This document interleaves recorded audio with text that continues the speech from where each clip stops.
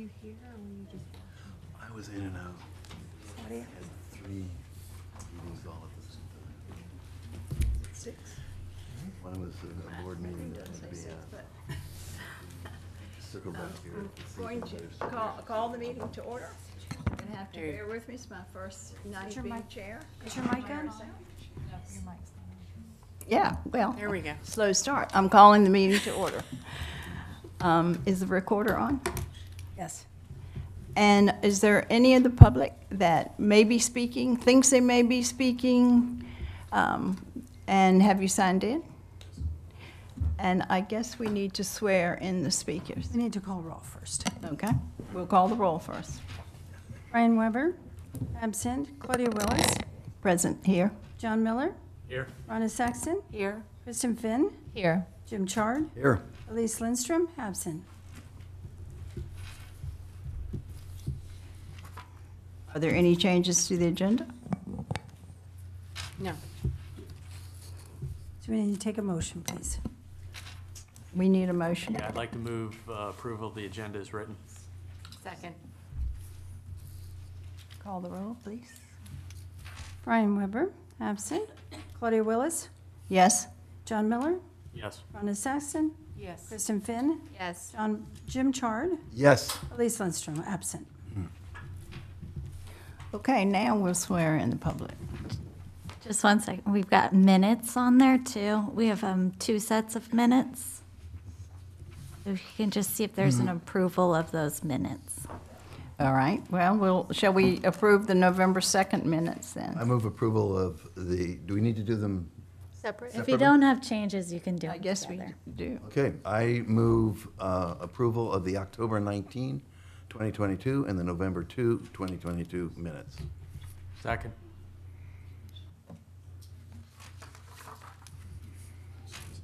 Brian Weber, absent. Claudia Willis. Yes? John Miller. Yes. Rhonda Saxton. Yes. Kristen Finn. Yes. Jim Chard. Yes. Elise Lindstrom, absent. Okay, now we're going to swear in the speakers. If you plan to speak on any item at all, if you can stand up and raise your right hand and Diane will swear you in. Even if you just might speak, it doesn't hurt. And then, okay. Please raise your right hand. By the authority vested in me, the notary of the state of Florida, do you swear or affirm the testimony you're about to give is the truth, the whole truth, and nothing but the truth? I do. Okay, this is a quasi-judicial meeting, so I will read the rules. We actually need to take comments from the public related to any non-agenda items first. That's not on my list. Wondering if you have the right one. That's number 7, but will we take, are there any public comments not on the agenda? Just so she has a hard copy.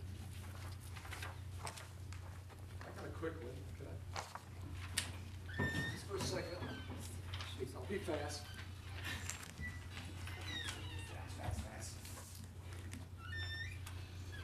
You can take as long as you want, as long as it's under 3 minutes. No. George Long, 46 North, Swinton. At the end of the meeting, you usually have a discussion. And when you do, could somebody update me on what's happening with the little cottages that are at the Delray Social Block there?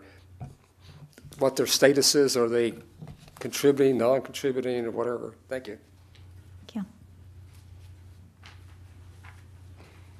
Now you can read the quasi-judicial rules. Now, Claudia. This hearing shall be conducted in accordance with the City of Delray Beach quasi-judicial rules. The applicant and the city shall be permitted to present their case. The public shall be allowed to speak for 3 minutes each, or a maximum of 6 minutes if the person represents an organization or a group of people who are present but agree not to speak. The city commission, the board members and staff and applicant may be allowed to cross-examine a witness. The city or the applicant will be allowed to offer rebuttal testimony. The decision to approve or deny an application or appeal may not legally be made upon personal views as to whether a project is a good project or not. nor may a decision be based on the number of citizens who support or oppose a particular project. The law requires that all decisions must be made on the basis of whether the project meets the requirements of the law, the comprehensive plan, and the land development regulations.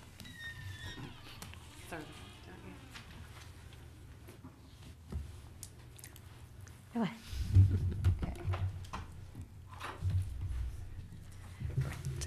For the record, I'm Michelle Hewitt, and I'd like to enter Agenda Item 8A for 105 Northeast 7th Street, COA 2023-019 into the record. The applicant is here to present. Yes, you can go to that podium over there. While he's making his way to the podium, could we do ex parte communications? Right here? Sure. None. None. None. None. None. Thank you. Okay. Yep. All right. Good evening. I'm Dean Olette with Ashdino Enterprises. I'm here on behalf of the Baum residents, 105 Northeast 7. We had sent in a PowerPoint. That's the existing house.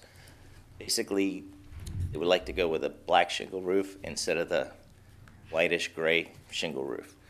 That's pretty much it. Is there a remote over there on that side? Oh, Okay, you can click through with that's the house before we did the renovation of adding on a garage. We're in the process of doing that, and the roof came up now that we're just about finished with it, and they decided they didn't like the grayish color. So here's the neighboring houses. We got a flat roof, brown roof. This one has a dark brown roof. That's the shingle we're looking to use. That's the extent of it. Okay. If you want to have a seat, and they'll call you up if they have any questions, but we'll let staff go ahead with their presentation. Thanks. Okay, once again, this is for 105 Northeast 7th Street, COA 2023-019. The request before the board is a color change to the approved asphalt shingle roof from gray to onyx black on the existing contributing structure and approved additions. So here we have the subject property outlined in red. Directly south is Northeast 7th Street, George Bush Boulevard to the north, and North Swinton to the west, and Northeast 2nd Avenue to the east. Brief history or background. The minimal traditional residence was constructed in 1941 and is considered a contributing building within the locally designated Del Ida Park Historic District. This property recently came to the board in 2021, and this was approved for the construction of a new one-story, two-car garage addition to the west side of the existing contributing one-story structure and forward of the existing non-contributing two-story addition. Also approved was a one-story square foot or addition to the rear north side of the two-story non-contributing addition. Specifically, the project roof material was approved to match the existing structures at the 2021, or for the 2021 approval. So this is the front of the residence, or the main original residence, and you can see to the left the addition. The roof is outlined in red here. This is another angle, so you can see the addition and the original structure here. This is also still from the front or south elevation. This is the rear north elevation. Again, the roof is outlined in red. This is the side or east elevation. This is the side on the other side, west elevation. Another angle from the west elevation. This is another angle. This is again outlining the roof structure with the red. And then you can see some of the additions here. All again are proposed with the black onyx roofing. Another angle here. This is directly in front of the structure. And these are some of the adjacent properties. This is to the east, as the applicant showed. And then this is the property to the west. And then the property across from them. So this on the left is the approved / existing roof color, and the proposed is on the right in the onyx black. So these are the Secretary of the Interior standards for rehabilitation, the staff uses for analysis, and for the board to use based on preserving, rehabilitation, reconstruction of historic buildings. These are the visual compatibility standards for new construction or all improvements in historic districts. And these are the findings for the board to use as well. And that concludes my presentation.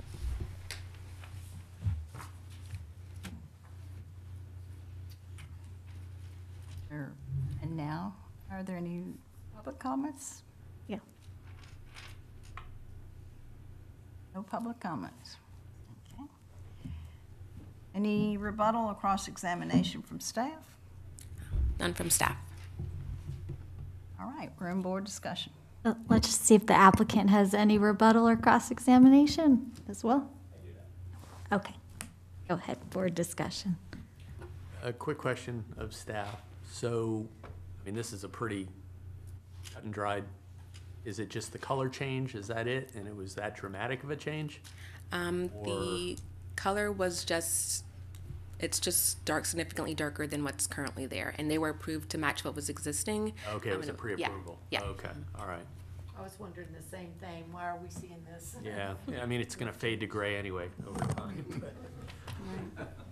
All right, I'm fine with it. Me too. Okay, I have a couple questions, but Jim, you go ahead first. My main question is just from the justification letter, homeowners would like to change the color of the roof shingle color for durability of the wear and tear of the material. My question would be, changing the color really accomplishes that? Maybe that's the applicant. Oh, yeah, you can go.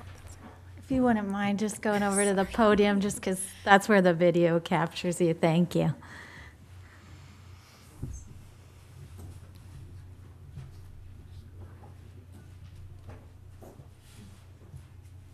Okay, so mainly it's because of the tree in the front yard. The roof's a mess all the time because it's got a giant banyan tree in the front. They love the tree, it's not going anywhere. So that's pretty much their reasoning. It hides the staining. That's a good argument. Especially because he's Mr. Landscape. Okay, I have a question. Since all decisions that we make are based inward into the district, are there any historic, not infill or new additions, but any historic buildings with this dark roof? There are structures with dark roofs. I haven't gone out to look at Delida, but I know in Oshed there are. And But doesn't the rule say within this district? oh yes, I mean there are dark roofs, and they do exist on historic structures. I would have to look. I mean, isn't that what we're supposed to make our decision on, if it's compatible with With the the structure existing and- historic structures? So it would be good to know that. Otherwise, we're introducing a new color, correct? Okay. I feel like it's, I mean, could I say specifically if there is a roof of this exact color in a historic district? I wouldn't be able to tell you that, and I don't know if staff could either. Maybe you could, maybe you couldn't, but I don't think it's that much of a departure. It's a shade, it's not really a color. I mean, So it's the same material, the exact same shingle or whatever. Yes. yeah. So it's the same material, it's just, It's just a different shade. I mean, literally, there's thousands of shades that it could potentially be in browns or tans or whites or creams or whatever. So I don't think you would be able to do much of anything new at all without departing from the palette that's already there. I'm still in favor of it. Well, that's not the way the Secretary of Interior standards are written, and that's what we use as a basis for changes. It does say it should be the same color. Do we have any elevations that show the color as it is or was going to be compared to what it will be with this change, if approved? We do have this.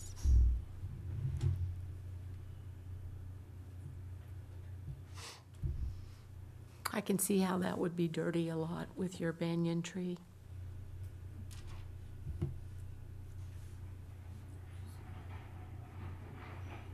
Right. I mean, In a way, that really isn't a black. It looks to me like, well, it's gonna fade. I 100% guarantee it's gonna fade, but. I mean, yeah, I understand that. Claudia's point, it is a departure from what's currently there. Yep. But, again, I don't have a problem. So, I'm just saying, I would characterize that as gray, certainly, some of it. call it a charcoal or Yeah. a slate or something. I'd like to make a motion, if nobody else has any other comment, and we go from there. Okay. So, like, Ms. John Miller, I'd like to move to approve the certificate of appropriateness 2023-019, the property located at 105 Northeast 7th Street, Delita Park Historic District, by finding that the request and approval thereof is consistent with the comprehensive plan and meets the criteria set forth in the land development regulations. Second.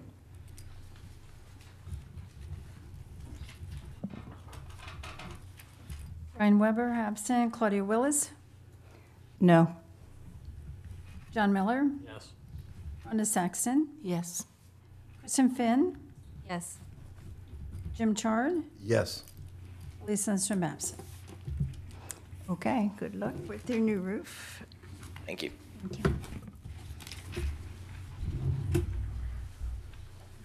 Okay, we're ready for the next item. I'd like to enter agenda item 8B for 227 North Swinton Avenue, COA 2023-026 into the record. And the applicant is here to present their project. While he's making his way up, can we do ex parte communications again? None. None. None. None. None.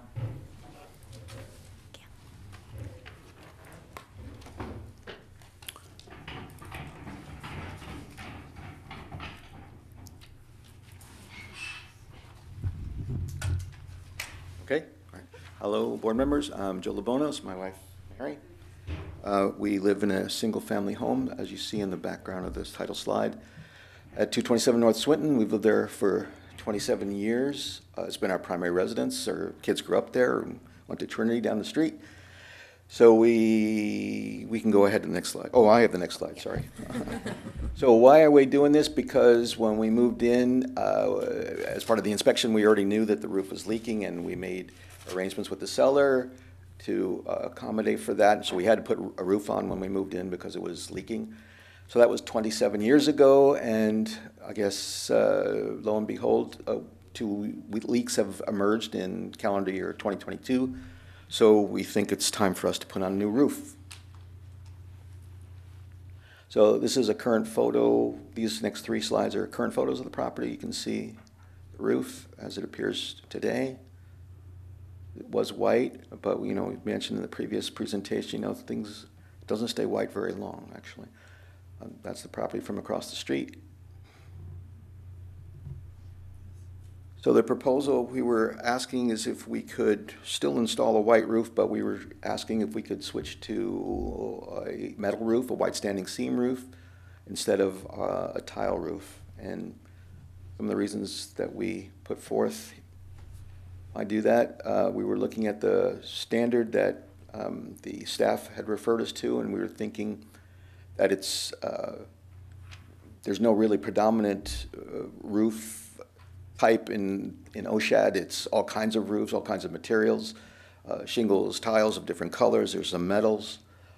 So it doesn't seem like I'm breaking any precedent there by having a metal roof. It's going to stay white. There's one notice, it's different on this slide, that I didn't have an opportunity to review the staff report before. In the original, I forget what color this is, the yellow card, the white card, the pink card, whatever. You know, it said white and flat was on this record, but I guess the city has done some further research and find out actually it was white originally in 1950, but it wasn't flat, it was barrel, I'm sorry, barrel. Anyway, that's neither here nor there, I hope. We're proposing to put a white metal roof on. So at the time I thought that matched at least two of the characteristics, so it was white and it's flat. So visually and aesthetically, we're proposing it's a clean look, and frankly, we think it's going to retain its nice, tidy appearance much longer than our tile roof has done. We can attest that, especially living on Swinton, our gleaming tile roof doesn't stay gleaming for very long. And actually, to prove the point, when I went out to take these pictures, along came a Publix truck right as I was taking the pictures. So there, why is my roof dirty so quickly? There you go, right there. Thank you, Publix. So some examples of white standing seam roof. I mentioned you've probably seen these in the course of your other preservation work. This is just an example from the manufacturer photo. You can see in this light, it looks so white you can't even see the seams in that particular bright light. This is a house, a two-story structure that is actually at 2nd, Northeast 2nd and 1st Avenue, next to the yoga studio. That has a white standing seam roof. You see it in a little bit different light. Just got what you'd expect, a clean look. So some of the factors we're considering, the installation time and costs, it's going to be on a matter of weeks for us to put the metal roof in. A tile roof is going to take months, and we've got a second leak now that we're put a Band-Aid over, but we might have to wait four to 5 months. My roofing contractor informs me in order to get the materials for a replacement tile roof. Also, the metal roof is going to be maybe not significantly, but less expensive than the tile. Maintenance, of course, we've found over the years, especially since the roof gets dirty, there's always a conflict. I'd really like to have it clean, I really would, but I don't want anybody up there walking on it, right? And it seems that's always the conflict. If you're going to clean it, you're going to usually have to have somebody up there either spraying something or with a machine moving it around on the tile roof. So, tiles get cracked. Every time we get it clean, it's always a nail biter. Are we going to have a leak afterwards or not? So we tend to put it off a little bit longer. So then the roof doesn't look as nice as we would. We think the metal roof will maintain its really nice appearance longer and be easier to keep up with that appearance.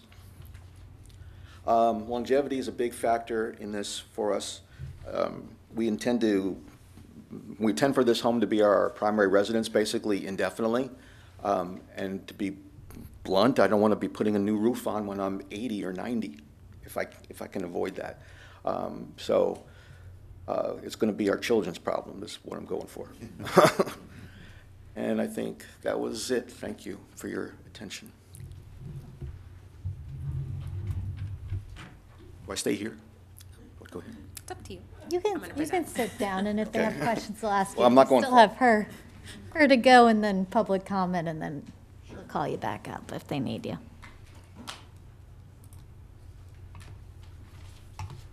And staff.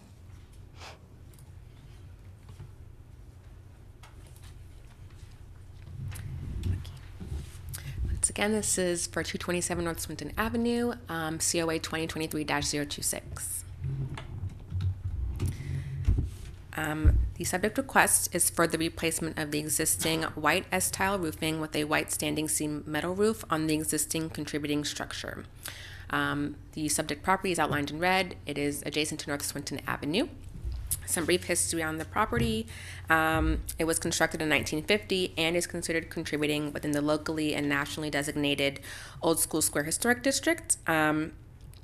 The structure is in the minimal masonry style, and it's built of concrete block covered in stucco with minimal ornamentation, a covered front porch, and a white S-tile roof. The home was originally built with a barrel tile roof, and the existing white S-tile roof was installed in 1995. So here we have the front door west elevation. You can see the roof outlined. This is the S-tile. And then from another angle, so you can kind of see the colors change a bit from the angle. This is another angle, so you can see kind of both sides of the structure from the front. So here are some metal roofs in Oshad. And then we have some shingle roofs in Oshad as well. And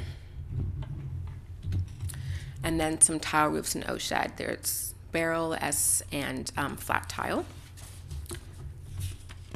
So this is the original permit from 1949, the construction permit. And you can see the barrel tile roofing in the rectangle there. And then in 1995, again, it was changed to S-tile. And this is the yellow building card here where you can see that the it's checked off as tile, and then the ornamental was checked off, which is means that it was barrel. And then this is the building color materials sheet where they're proposing the white, and then on the right is the brochure of all of the metal roofing colors. So because the proposed material is different than the original material and style on the structure, the board would need to make a determination that the standing seam metal roof would be an appropriate roofing material for use on the subject minimal masonry style structure that allows for the relationship of materials, color, and texture to be considered visually compatible with the predominant materials used in the historic building within the Old School Square Historic District and for the subject property. So here we have the Secretary of the Interior Standards that staff used for the analysis and for the board. The visual compatibility standards applied the same way. And then these are the findings for the board. And that concludes my presentation. Is there any public comment?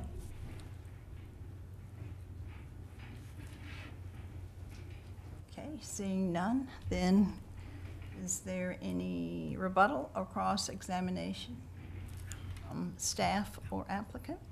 None from staff. I was just curious. Sorry, if it could come up to the podium, thank you. It's just curious. This version of the Oh, has the tile. has the tile Flat. has the check in the other spot as flat. So that's why I thought white and flat. But anyway, doesn't matter. I'm sorry. The other thing I forgot to mention is that since I submitted the application, one of the roofing contractors informed me that they can't order white anymore. So in tile, the manufacturer is not supplying it anymore. That was what. Sorry, what's the name of the manufacturer? Eagle. Sorry, Eagle Manufacturing. Sorry, that's it. Any further public discussion? Okay, seeing none, we're on board discussion.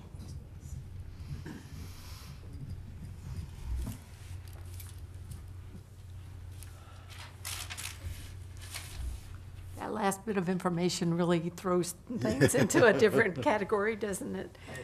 And I've heard that. I have an S-tile roof, and we have cracked tiles, and replacements are difficult. This one is a little bit more challenging for me, because I know the S-tile is not the original. It's barrel tile. S-tile is made to look like barrel tile, but a cheaper way of doing it. Surprised this roof got 45 years out of the first one. From 50 to 95. I would prefer to see something along the same lines as what's there now for continuity of it. However, the practical challenges of it are, I think, a mitigating factor. So, I mean, I like to see what everybody else has to say. Is there only one manufacturer of roof tiles? I mean, can we not look at other manufacturers? I mean, That I can't address. Would, may I ask? Yeah. No, I'm not ready. Yeah. Is that a question that you're actually asking the applicant, or you're just stating it? No, Okay. I was just stating that rhetorically for the board. But, Michelle, could you read page 40, Delray Beach Historic Preservation Design Guidelines that is in your staff report? Could you read that aloud, please? And also, what's recommended by the Secretary of Interior Standards under roofs? Okay. Page 40 says, because they have a limited useful life, many roofs have been replaced over time. Sometimes the materials used in the replacement are not original to the building. Every effort should be made to identify the original roofing material and to use that material in the event of a non-historic roof is replaced. Do you want me to read all of the paragraphs under the recommended? The recommended on the Secretary of Interior's guidelines, please. Replacing in kind an entire roof covering or feature that is too deteriorated to repair, if the overall form and detailing are still evident, using the physical evidence as a model to reproduce the feature, or when the replacement can be based on historic documentation.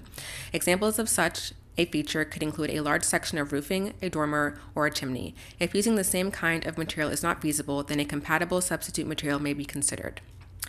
Replacing only missing or damaged roofing tiles or slates rather than replacing the entire roof covering, and then replacing an incompatible roof covering or any deteriorated non-historic roof covering with historically accurate roofing material, if known, or another material that is compatible with the historic character of the building. Okay, thank you. Do we have any more board Are you discussion? going to comment on that?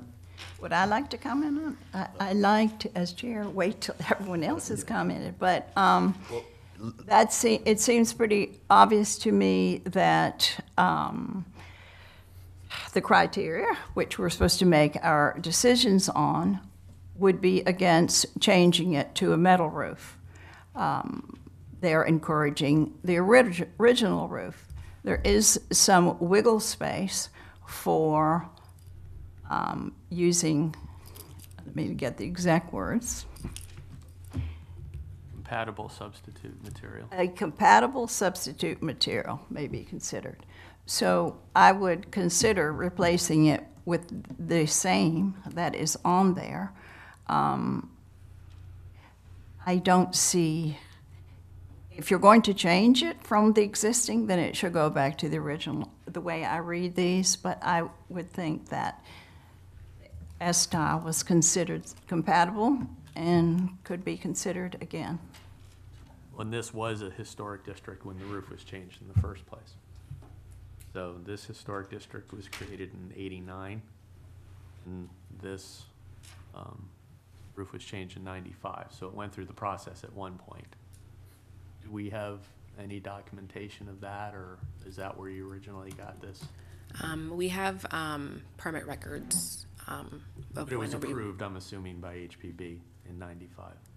I didn't see records for that. It was definitely in our permit records, like just the city's permit records, like in our system that we use. That was approved by approved. staff? Yeah, it was approved. I'm not sure the method, but I can Could say you that put up the we did not picture appear of in the- '95. Was it We in weren't called to appear.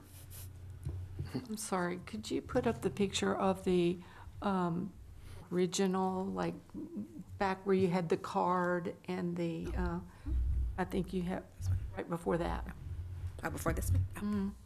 that.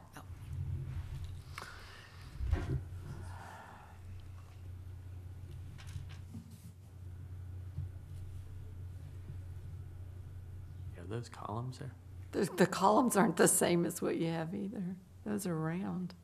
Yeah, there's not, And the outriggers don't show on this drawing either. and there's only two columns. There's not two and two halves.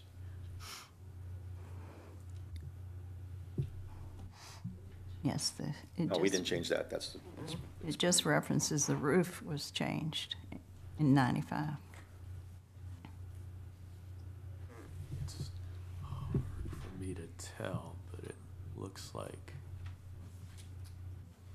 I can't tell. This looks like those are the old crank, I don't know if jalousie windows one point, so the columns are different, the windows have been replaced. And that rear shell. If they were jalousie, they've been replaced, but if that's not jalousie, right now, the original window's just double sash or what's in there? Double hung, sorry. But definitely the columns are not like that. Not since we've Front door's been owned the changed. property. Yeah, a lot has been I changed. mean, it doesn't really look like that.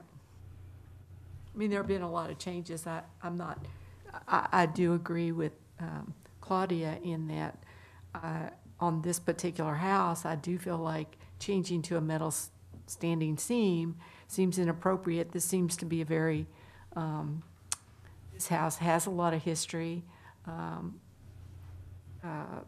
a prominent owner. Looks like maybe only 3 owners.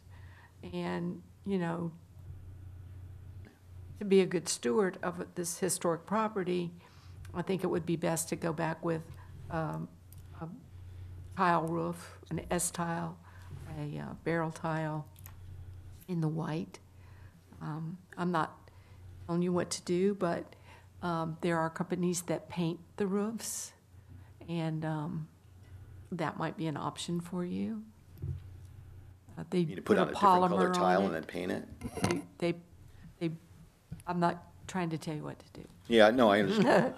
I mean, it's not an attractive option because it's going to again, it's going to involve, first, the white, if it's white tile, it won't stay white. It's going to be gray, like within 3 or 4 months. And then we come into the cycle of, do I have somebody up there walking on it and cleaning it and maybe, you know, cracking the tile or damaging the underlayment, or do I let it get grayer a little longer before I have to bite the bullet? From part of what I see it is, if we put on the tile and the first day it's going to be gleaming and it's going to look great. Sir. And there'll be courses that run. Sir. Oh, sorry. I think only if they have a question. Oh, I'm sorry. Pending. It's okay. I'm sorry. I think there was a little bit of confusion of whether she was My- asking you that or not. My but fault. I'm sorry. Thank you. Do we know what surrounding houses have in terms of roof? Are there metal seam roofs within a block, north or south? We have images of metal roofs Yes, in I was gonna say. Oshad. Well, They gave images in the report, and I'm asking specifically on the block face.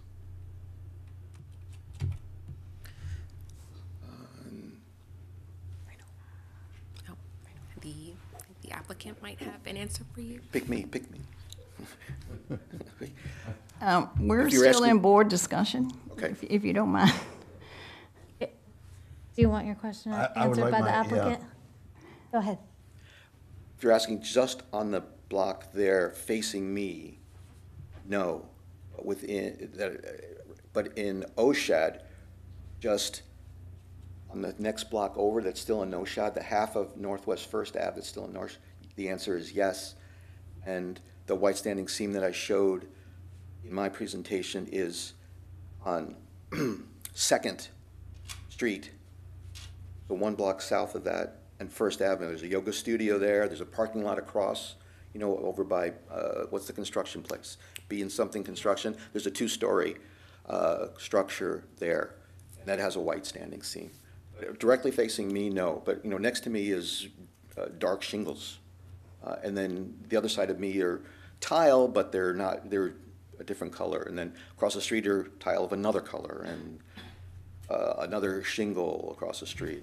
I don't think there's any metal on our, Yep. in the 10 houses of, or 12 or whatever of, no, I don't think there's any metal in that immediate. But within walking distance and inside Oshad still, the answer is yes. Within walking distance. Yeah. The second question I have is on the availability question. Would it be right to assume that's a supply chain problem and will be resolved sometime in the future? If you want to speak, you can. If you're an agent of the applicant, you just introduce yourselves if you haven't been sworn in. Robert Campbell. You haven't been sworn in? No. Okay, if Diane, if you could swear him in. Please raise your right hand. By the authority vested in me, the notary of the state of Florida, do you swear or affirm the testimony you're about to give is the truth, the whole truth, and nothing but the truth? I do. Thank you. And state your address as well. My home address. Or your business address? I don't, it's on my business card. I never write myself. Sorry. I think his home address will do. Yeah. Yeah, home is fine as well. 422 Southwest Port St. Lucie Boulevard, Port St. Lucie, Florida. Thank you. So to answer your question about availability, there are two manufacturers, Burrell and Westlake, for Eagle. Burrell, if you can get a time frame from them, like I ordered a Burrell roof back in April. I've yet to even be put on their schedule for a build. They're more worried about new construction. Eagle is much easier. When I say easier, Eagle will give me a time of somewhere between 20 and 24 weeks from the time you place the order to when it will be delivered. As of November 29th, they've stopped all white. I don't know if it's going to come back. They don't know if it's going to come back. I would assume, but that's just an assumption. They've not given us a direct time. And again, Burrell's just, they don't care so much about the consumer, the homeowner. They're more mass production. And is this the S-tile that you're referring to? Any tile of white. Any tile? Yes. Barrel S? Flat, doesn't matter. White is done for now. Is there a reason for that? No, they just pulled it. They pulled about 4 colors. Again, I can't imagine them keeping white off forever, but I can't tell you if and when it's going to come back on.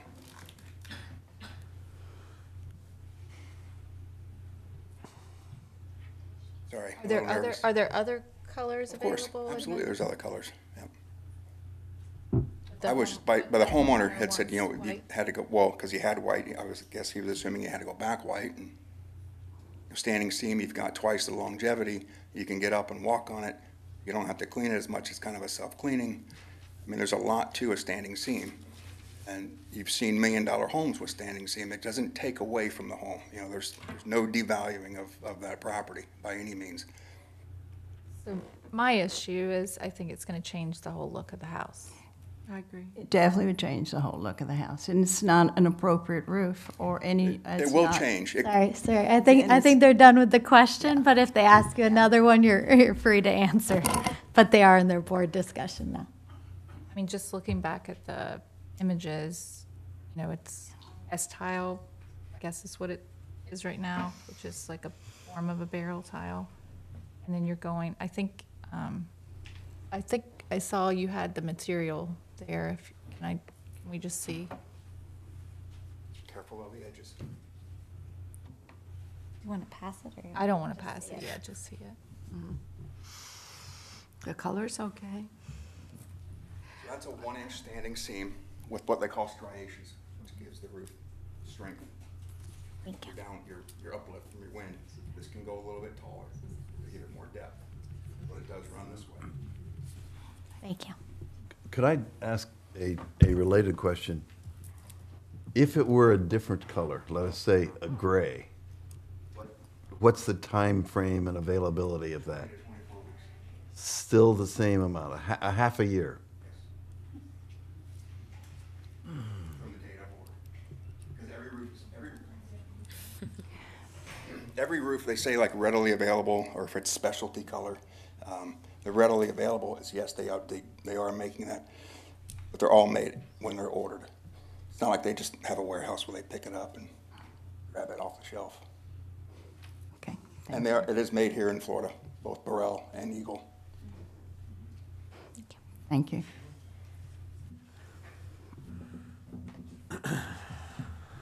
So some challenges. Again, my concern, I have a couple of concerns. I agree. I think the S-tile would look much more appropriate on this roof. However, at the same time, I look at the long game, and if we are preserving and protecting a historic home that then is less likely to incur damage or whatever else, you know, I'm all for that as well. I want to make sure that, you know, we're kind of in a bend but not break situation, but I'd have to defer to, I think, Claudia and Rhonda and Kristen, who have had historic homes in this district and are familiar with that. Now, if we do deny the motion, though, could we pre-approve a say, a different color of a S style, and then it wouldn't have to come back? Or? Is this something that can be administratively approved if it were S-tile or barrel The only tile? reason it's here is because it's standing seam, right? And as long as the color is, He's changing the roof material. well, if it's going to, if they're keeping S-tile. If it's S-tile, that can be administrative. It's like for like, yeah. But if it's a different color, Depends how drastic it is. Well, there's still 6 months out to get any kind of tile, and he's got leaks, so you kind of have to look at that picture too. I don't think it would look the same in another color, like a multicolored, terracotta or something, and the house would take on a different flavor as well. One of the things that's striking me is what I'm hearing from the applicant is this is a business practice. So that anybody who comes before us and wants to talk, correct me if I'm wrong, that wants to talk about a barrel tile or an S tile, it's going to be a 6-month process because that's the way the business works. It's not, we're not just talking about this one building in that case. We're talking about anybody who come before us. Did I state that incorrectly? Oh, you stated that correctly. It's 20 to 24 weeks. Is your average. It's the business it's a business practice. From the manufacturer standpoint, yes. Not my standpoint. I'd love to put it on tomorrow. Okay, I got it. what's the lead time for standing seam? 3 weeks.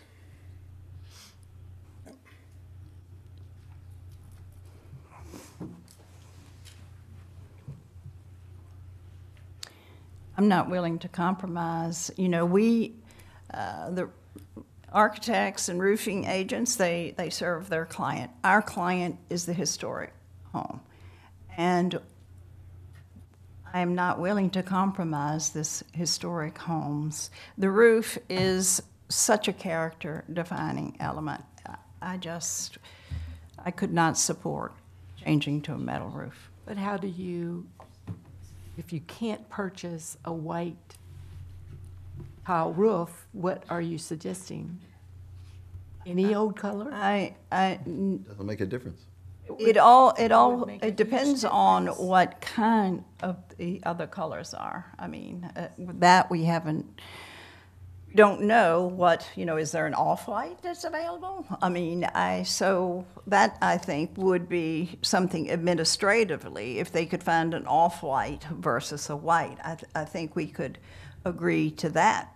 But Instead of voting to approve or deny, can we motion for this to be postponed till maybe January? They do a little more research and see what other options are there. I think we're postponing their leaking roof. And I have had a Well, there's leaking nothing to roof prevent since them. June, and I just got my guy there. There's nothing So- to prevent repairs being made on a roof, though. Yes. And if the applicant is open to delaying for a month, I'd be willing to wait and see what other options there are. They can do a little bit more homework. They understand, obviously, where the board is, I think. And what does the month give us? I mean, I'm not Gives them another month to search out other options, maybe look for other another source. manufacturers or Yeah, roofers? potentially. Okay. John, if I understand the answer that I heard, is this is a business practice. It This could is be, yeah. the way they do business. They don't keep inventory. They only meet the manufacturing when an order comes in. So, and I guess that applies to any color. It could be red or terracotta, and it's still going to take half a year. It could, and that might be, but what we have before us is an application for standing seam metal roof. So we either deny that or prove it. I'm saying, let's postpone it a month.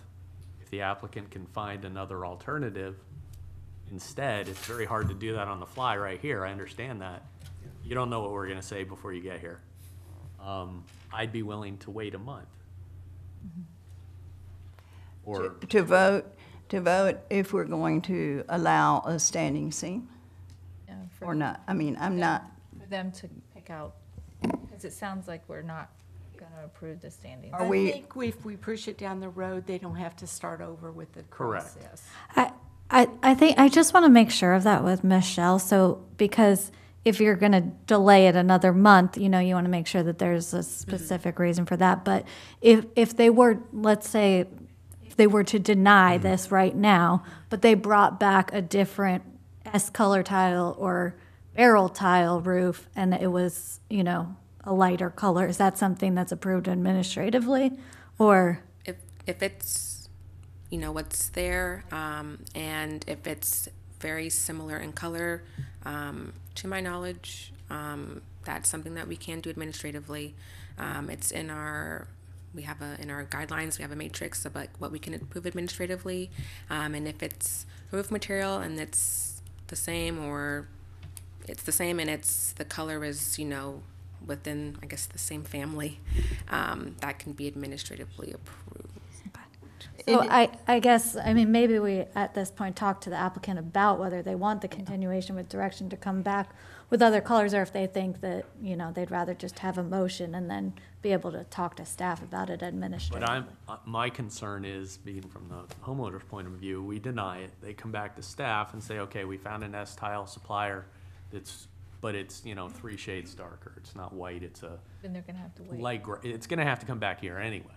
Right, So- just like we saw the shingle roof earlier, I think that was very. I'm not understanding why it comes back here, because my understanding is that if they're not changing the tile, if they're able to get the same S-tile white, they wouldn't even be in front of us tonight. But he's just saying they can't get S-tile white. No, he's saying you have to wait 22. No, he's saying they're not making it at all. They're white. not making white at all.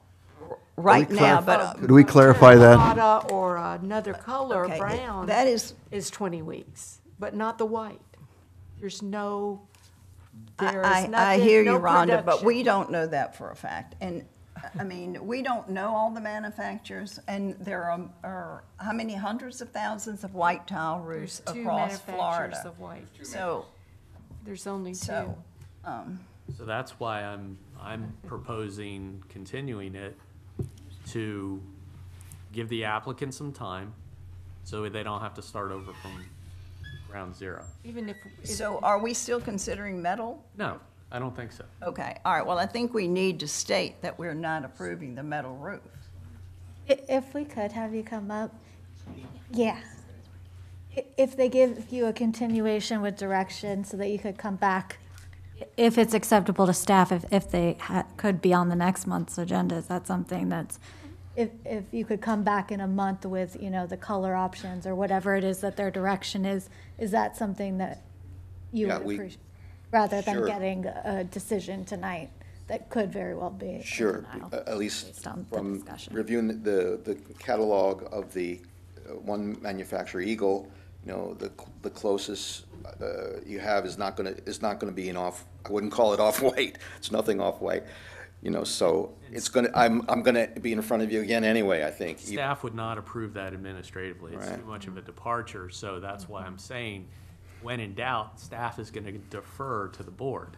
So instead of having him wait 30 days, go to staff then says, well, we can't do it, we gotta go to the board, we gotta wait another 2 months to get in front of the board.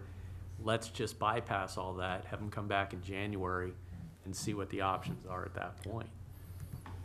However, if he could find a white tile, he could not have to come back, correct? And just go to staff. If, Yeah, if he, that's an if he option. finds something great in 10 days, then he can put his order in and go to staff rather than waiting for another board meeting. Anything's possible, I guess, but working for a, $30 billion manufacturing company, it's hard to get stuff these days. So I understand that. I think both staff and the applicant are supportive of a continuation with direction, if you just want to give them I'd like to make a motion then. some direction that, it sounds like you're looking for barrel S-tile options when they Yeah. come back to be compatible with the house. Please feel free after I make the motion if anybody wants to amend. But I'd like to move to continue this item to the meeting in January of 2023, with the direction that the board would like to see an S-tile option if possible, and the applicant could then provide us with direction or information they found on availability and timing. Second. Could I'd we like to just get amend the that. exact date of when the It's January? January 4th. Yeah, I'd like to amend that they have the option of an S-tile or a barrel tile.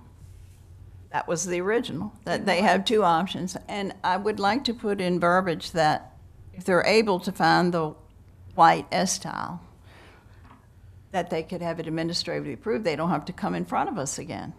Yeah, I think that's something that already exists. So if they don't need to come back, they won't. Okay, all right. So I guess I only want to amend that an S-tile, an appropriate S-tile or barrel tile. I'll amend my motion to include an alternate of a barrel tile. Second. I'll second. I second it. I didn't know if you had to second the. You have to second it again? Yeah, I didn't know. I'm Sorry. Rhonda did as well, so. As Go ahead. amended. As amended. Second as amended. And who made the motion on the, to have it amended?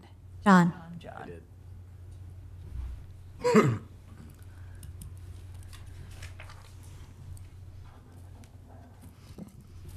Ryan Weber absent. Claudia Willis. Yes. John Miller. Yes. Rhonda Sexton. Yes. Kristen Finn. Yes. Jim Chard. Yes. Elise Lindstrom absent. thank you. Thank you, good luck.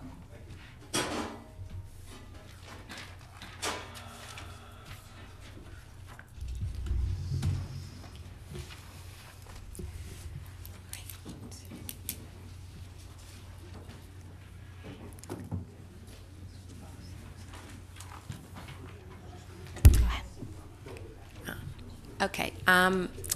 I'd like to read agenda item 8C for 302 Northeast 7th Avenue, COA 2022-260 into the record. And the applicant is here to present their presentation. And while he's coming up, if we could do ex parte communications. None. None. None? None. None. Good evening, I'm Don Lang with Diaz Oh, and Lang. wait, I'd have to say yes. This is the Hartman House. I'm sorry, I did communicate with the owner. She told me that they were going to be bringing this forward, and I wish her good luck. Thank you. Good evening, I'm Don Lang with Diaz and Lang Architects. I'm here tonight to present the Goldstein Residence Edition, which is the Hartman House. This is already on the Register of Historic Places. The team, the owners are here tonight, are Benita and Jordan Goldstein, myself, Donald Lang with Diaz and Lang, Farida Butkus, who's helping with the wood frame, and Colin Builders. Have you been sworn in? Yes, I stood up earlier. Okay, great, thank you. I'm not going to go through all this because I read the staff report. It's very thorough, but the house is on the corner of Northeast 3rd Avenue and 3rd Street and Northeast 7th Avenue. The shaded area square is on the north side of the house. That's the proposed addition. It's 236 square feet. It's a one-story addition behind a two-story house. This is the proposed floor plan. It's 13.6 by 17.6. The proposed use will be a sunroom. It's going to be a very open wood frame, vaulted ceiling structure with a lot of glass facing the pool and the surrounding backyard.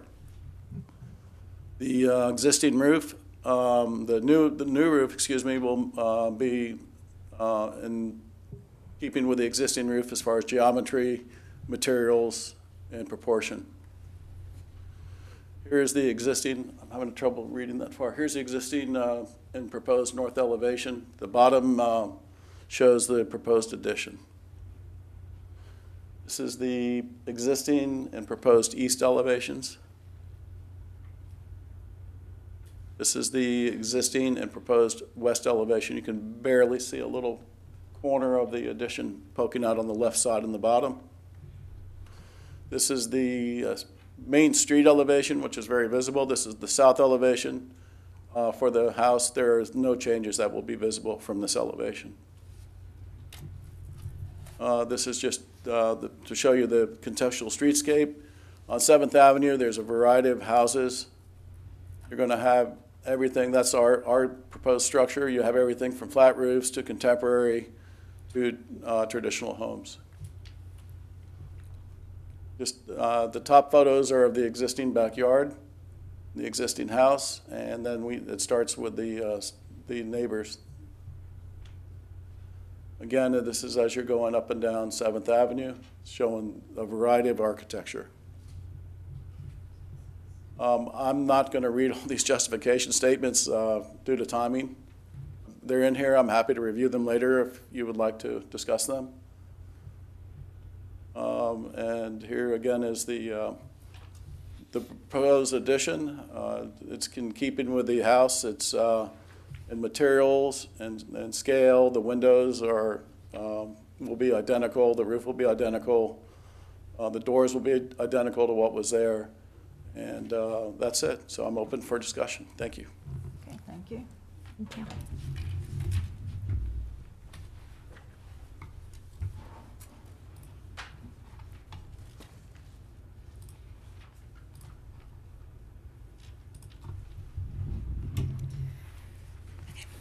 Once again, this is for 302 Northeast 7th Avenue, COA 2022-260. The request before the board is for the construction of a 236 square foot, one-story addition to the north side of the historic structure. Some brief history. On the property, there currently exists a two-story frame vernacular style dwelling that was constructed in 1923. And a two-story concrete block accessory structure built in 2010 and a swimming pool. The 1923 frame vernacular structure was listed on the local register of historic places as the Hartman House in 2005. At the June 2nd HPB meeting, the board approved a variance to allow the guest cottage that was constructed in 2010 to exceed the maximum permitted square footage. So the subject property is outlined in red here, with Northeast 7th Avenue to the east and Northeast 3rd Street to the south. Okay, so this is the front or east elevation. You can see the frame vernacular style of the structure. This is the side south elevation of this structure. This is the side interior or the north side. This is where the proposed addition is to be located. And the 1923 structure is on the left. This is the north or side east elevation here. And the addition is on the right. And this is a closer shot towards the left side of the south elevation. This is the side street. This is along 3rd.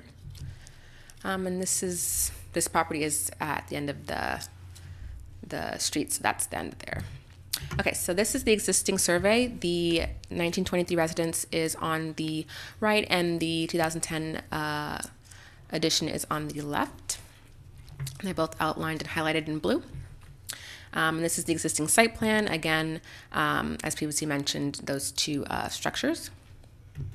And this is the proposed site plan. The addition is highlighted in red.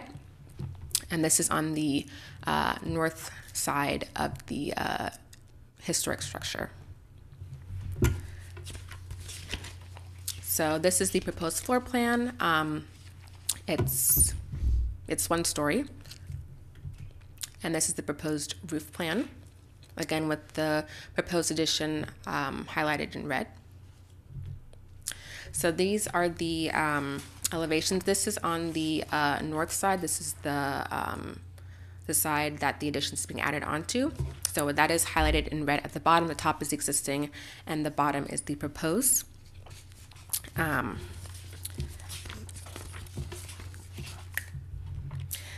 Regarding the materials, they're proposed to match the 1923 historic structure, specifically using the tan color that's on the structure and the smooth stucco walls. The outlookers and soffit will be wood and painted white to match the 2010 edition. The proposed materials can be seen as appropriate for use within the historic structure. All windows are proposed to match the existing in style and color, as they will all be white aluminum with clear glass. The proposed French doors are to match the existing white aluminum frame French doors on the west side of the historic structure. The proposed roof will be pitched to match the historic structure using the same asphalt shingle roofing material. So this is from the front or east elevation. This faces Northeast 7th Avenue. On the top left corner is the existing. At the bottom right corner is the proposed with the addition highlighted in red. This is the rear or west elevation.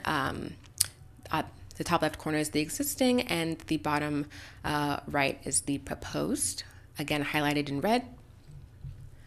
This is the existing side street or south elevation where no changes are proposed on the facade. And this is a rendering of the north elevation with the addition there on the left on the historic structure.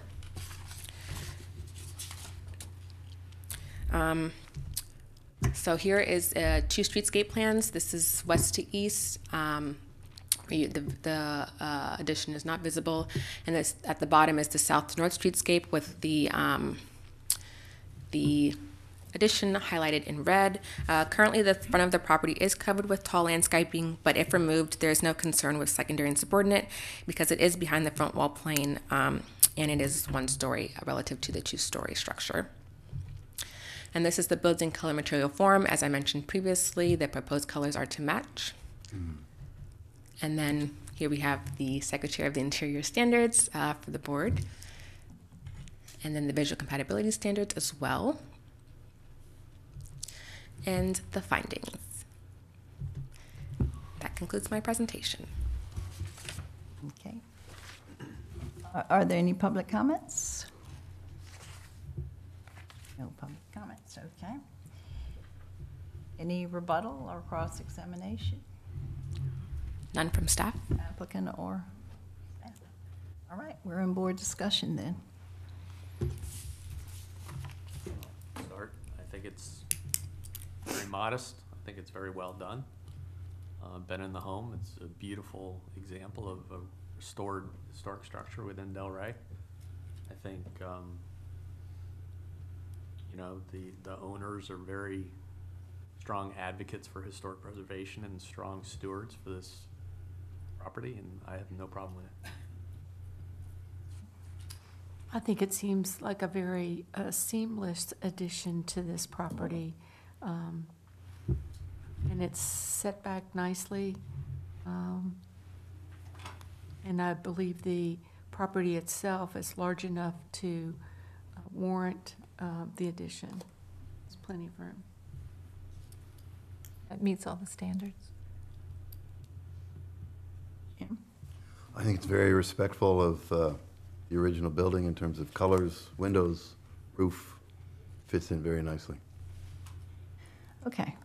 I did not say that I have known Benita and Jordan for a long time, and I have, but I did not know they were on the agenda till tonight, and I didn't know about this project. I'm a stickler for the rules, and you've met all the rules. It's secondary and subordinate. Mm-hmm. It sits to the rear. It's very appropriate. You have a large lot. You could have asked for more. But you did a nice addition that I'm in full support. Could I make a motion? Please. I'd like to make a motion to approve the Certificate of Appropriateness 2022-260 for the property located at 302 Northeast 7th Avenue, the Hartman House, individually listed on the local register of historic places, by finding that the request and approval thereof is consistent with the comprehensive plan and meets the criteria set forth in the land development regulations. Second. The roll, please. Brian Weber, absent. Claudia Willis, Yes. John Miller, Yes. Rhonda Saxon. Yes. Kristen Finn, Yes. Jim Chard, Yes. Lisa Lindstrom, absent. Okay, good luck. Thank you very much. Good evening. Thank you. Thank you. Nice job. Okay, and next item.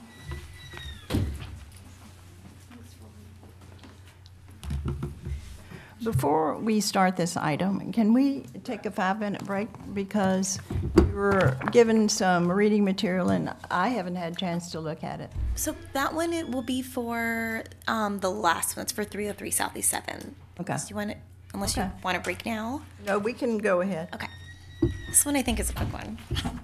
Just for a second, did they get the, They did. Okay. Yes. And this one is actually from them. This is the owner's letter, and it's a small revision Okay. from what was already sent to the board.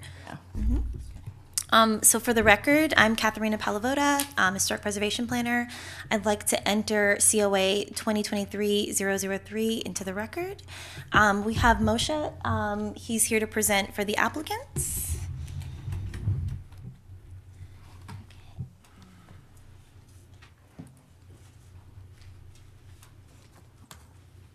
Hey, just hello. before you start, I'm sorry, could we do ex parte communications? None. None. None. None. None. Go ahead. Have you been sworn in? Yes. Thanks. Hello, my name is Moshe, and I'm presenting on behalf of my firm, Sinilovsky Romanique Saye. And really, we're presenting a technical item over here. We had an approval for a project that is currently under construction for an existing building that is being remodeled. And we previously had an approved waiver for a number of setbacks for specifically for the window glazing height and for the window glazing width. And the reason for the approval previously was because the building is existing and we didn't want to tear it down completely. Unfortunately, during the demolition process, we found that there was slight modifications. Once we removed the stucco, the existing structure was slightly different than what we had in the existing drawings. And so we updated the elevations to reflect the existing structure. It's a total of 4 inches removal from the glazing height, and I believe 6% reduction in the glazing width. And I hope that you guys can consider that. Thank you. This, you want to see the elevations? This is the previously approved plan elevation. This is what we're requesting, which shows the 4-inch reduction as well as the 6% reduction. And that's all. Thank you.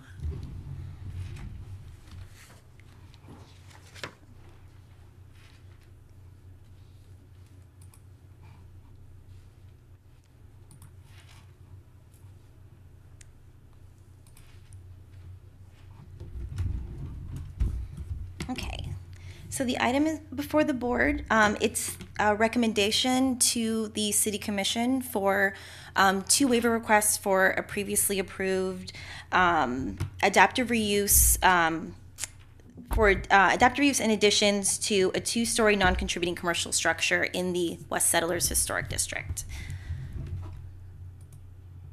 Okay, so here's the location in West Settlers. It's at the corner of Northwest 1st Street and Northwest 5th Avenue.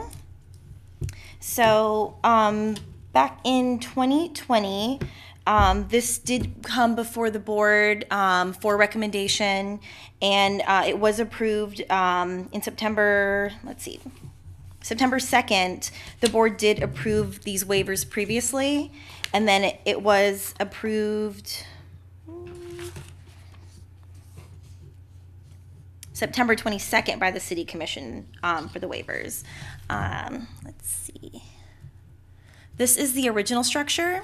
It was originally a residential housing with parking underneath. And so this was the approved rendering for the project.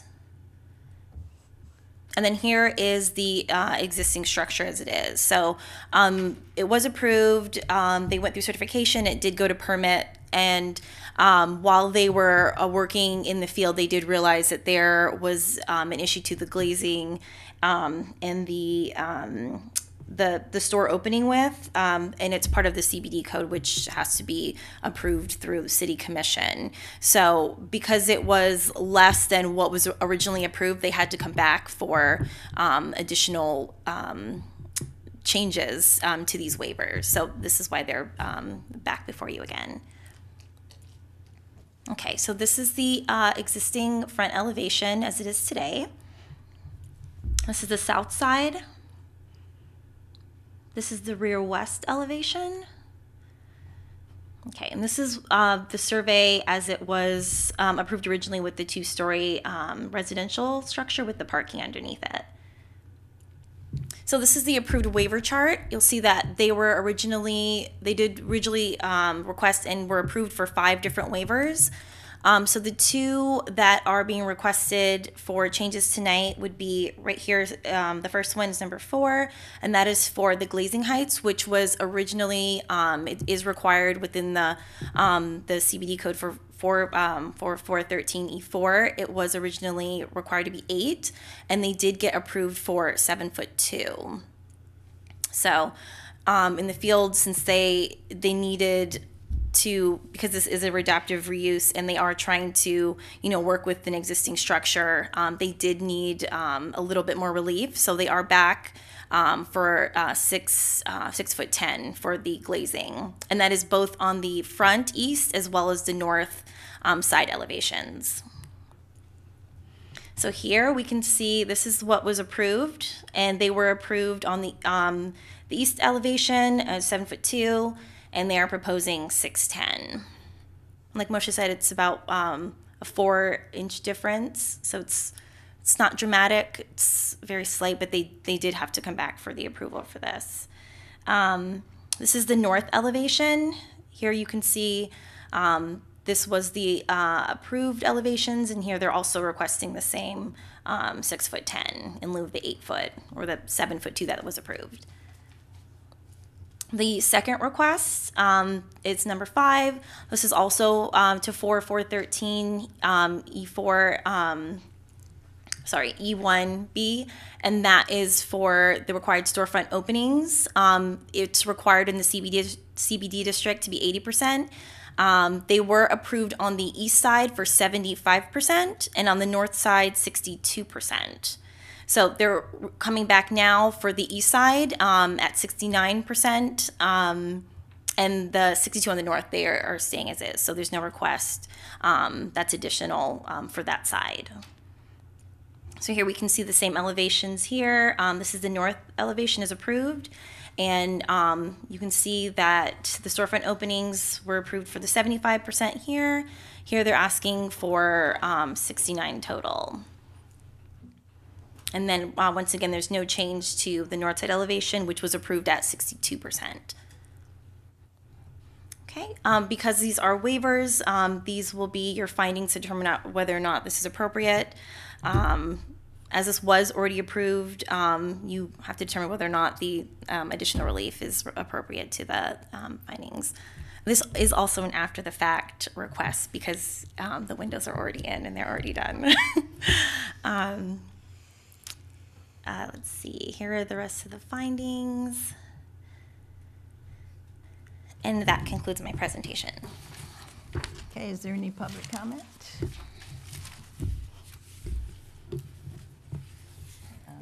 Okay, I guess there's any cross-examination of either party, applicant or staff? None from staff. Okay, sure you're good. board discussion. Is there any number that would have been appropriate for staff to approve this? Not for this because it was approved through the city commission. It was something that staff probably couldn't have approved. So because they went through the process the first time, they would have had to go back. I think if it was somewhere between the 8 foot and the 7'10", somewhere in between that, because the minimum was approved at the 7'10", it's still part of the approval. But because they were asking for less, and then for the north side. It was, I don't remember what the other. I mean, just that there's no reality where this would be denied by this board. I mean, it's already done, you know? All right, and is it gonna be on the consent agenda? For It would have to go back for approval. So after it goes here, yes, it will go back for them to actually vote on it. Ready to make a motion anytime. So we are reapproving a waiver that's already been approved and has already been done. Oh, We're recommending approval for, well, these waivers were approved, but just additional relief. Yes. No, it does seem it would have been so easy to do it administratively. I mean, really. We could have, we would have. Our toolbox of Secretary of Interior standards and the design guidelines, this doesn't really fall into our, I tried to figure out how to research this any further, but yeah, sure, I'm in total support. I wish they didn't have to go through the process. I understand John's point that since it's done, there's not much we can do about it, but what exactly is the engineering reason that you need a couple more inches? Somebody measured wrong in the beginning. I think he said the material, the stucco was not, maybe it was like, I don't know, maybe you can come up to the podium. She's. This is a CRA project. And Hi, Christine Tibbs, Assistant Director of the CRA. This is our project. We own the building. I have been sworn in. So just a little history. Before we demolished this building, there was really no way for us to know what the conditions were. We just looked at it, and Moshe and Manny, our architects, they did their due diligence, requested what they thought needed to be requested at the time. However, when we got our contractors in, actually performed the demolition, there was unevenness in the foundation of the first floor that they did need to raise, which affected the sizing of the windows and everything. And this is the most minimal change that we needed to make in order to still have the ADA clearance and meet everything else in our construction documents. So this was the most minimal request that we could make, and we did talk to Katharina beforehand to make sure that we were doing everything appropriately, even though this isn't after the fact. This is the only change that is outside of our approved construction documents. Okay. Rules are rules. Thank you. Gotta have it on the record. Okay, are we ready to make a motion? Anybody else want to, or? I don't believe I can. I'll be happy. No, you can't. Ms. Chair, I'd like to recommend approval to the City Commission for the waiver 2023-003 request to allow for the storefront glazing height of 6'10" instead of the required 8 foot, and for the storefront openings to be at 69% instead of the required 80%. The property located at 98 Northwest 5th Avenue, West Settlers Historic District, by finding that the request and approval thereof is consistent with the comprehensive plan and meets the criteria set forth in the land development regulations. Kristen Finn, I second. On the vote. Brian Weber absent, Claudia Willis, Yes. John Miller, Yes. Rhonda Saxon, Yes. Kristen Finn, Yes. Jim Chard, Yes. Elise Lindstrom absent. Okay. Good luck. thank you. Hope you don't have any more discoveries. Now, can we take 5 minutes so we can read this and do whatever is needed? We're going to take 5 minutes. We'll just be back at 7:30. Okay, thanks. They say there's change, they made extra changes from what we saw. 84 feet, I think, is all we're talking about. That's all that was in the staff report. They changed to 84 feet, and I think 70 of it was in the back. Yeah, what I was going to do is on the screen. They reduced it. Okay.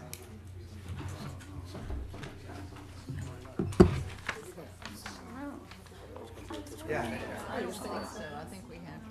We only discuss Just talking about due diligence we did with this on the screen. After a project has been just gonna go through this. When it went before the city commission, it's no longer. If it could come back here, we can't. They see that we moved it back. So if they make changes and come back here, we really shouldn't. I think, because most of the stuff is in here. Yeah, that's what. Oh, but she's gonna be doing it. She's gonna be saying. Technical, and they're not really questions. But do we just Raising of the house. do we just have to talk about the continuance, or?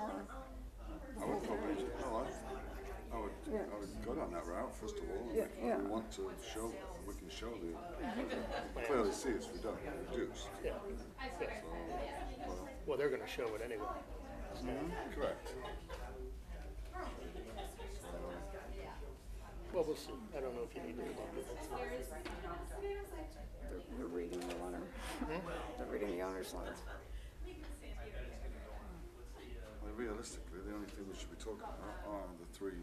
That's what I'm thinking. I don't know if I wanna like focus. But I love the earlier one, there's no white tile roof anymore. I know, so we're getting, I'm gonna bring up on,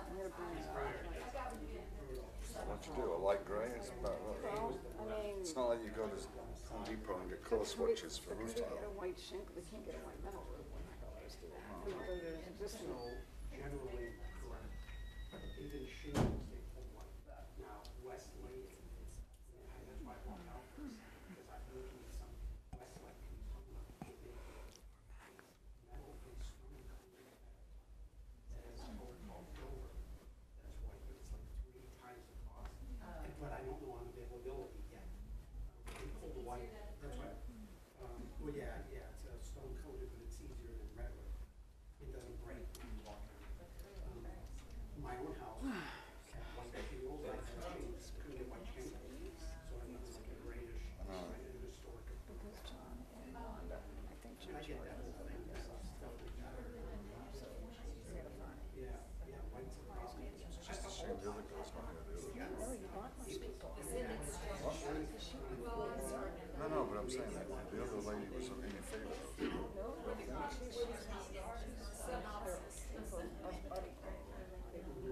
I'd love to touch by the roofs. You get an off-white. I mean, it's not like you're going to a paint shop and getting swatches. Actually, the one that we're getting is technically an off-white, which is called this. Especially the leagues, you know, you wanna get those fixed. It's a long time for that, even 27. Says you can't get white tiles. And other tiles, 20, 24. All tile is 2020. No, but you can't get white at all. White is discontinued for the time being. Whether it's going to come back again. you have to order So we it. may have to come back. It's almost you have to. I think we're gonna talk about that. So Yeah, say, we we may have have to. to come back with a different color if we can't get white, when we get to that point. Now, it's gonna be months from now, right? We're gonna get. We wouldn't even have to Or order is it. the for- lightest shade close to white? Well, which So is it's what, really, gray. a really light gray and a really green. Which is what we were originally gonna do. That's really Yeah, that's what we were originally gonna do. cement tiles, which is really.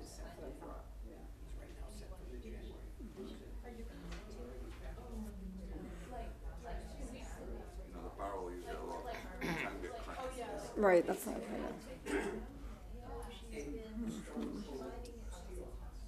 This is the last one too. Yeah.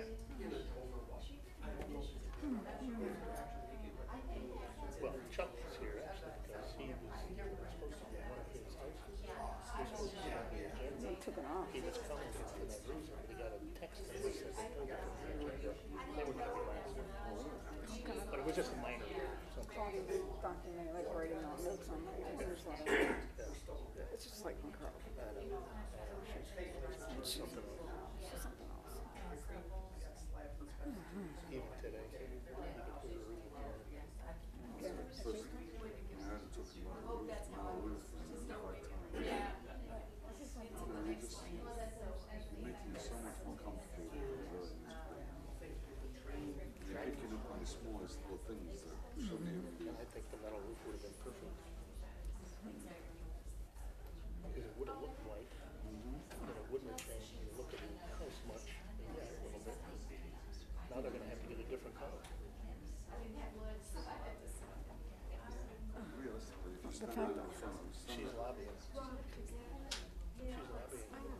standing in front of a house, it's, you barely see the roof, to be quite honest with you. I wonder when they do ex parte, like nobody actually went by the house. Went by. I looked at it. I don't know, Rhonda seems to be very comfortable. I don't think she's fine. This way.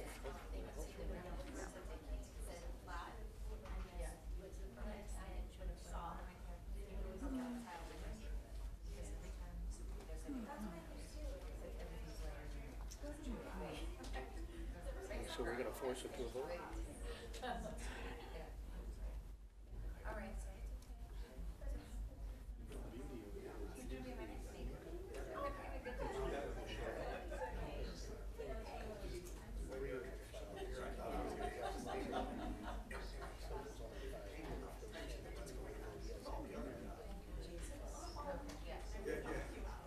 She's busy lobbying. It's a shame that they handed that out. No, that's fine. But she told me they were gonna hand it out. She told me they were gonna hand it out at the board meeting.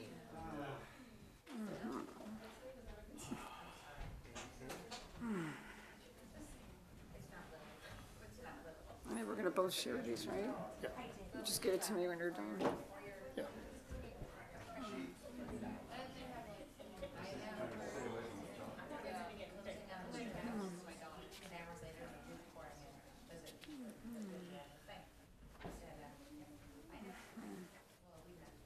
I guess we gotta wait for Jim to come back.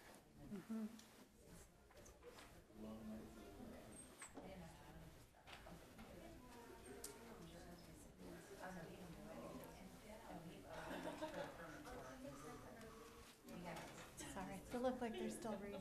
Huh? Sorry, they look like they're still reading. So I see. Another minute. It's probably a mistake. I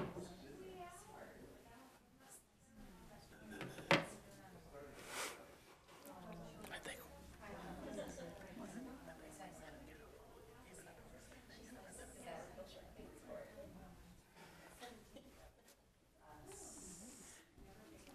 Let's see what they say.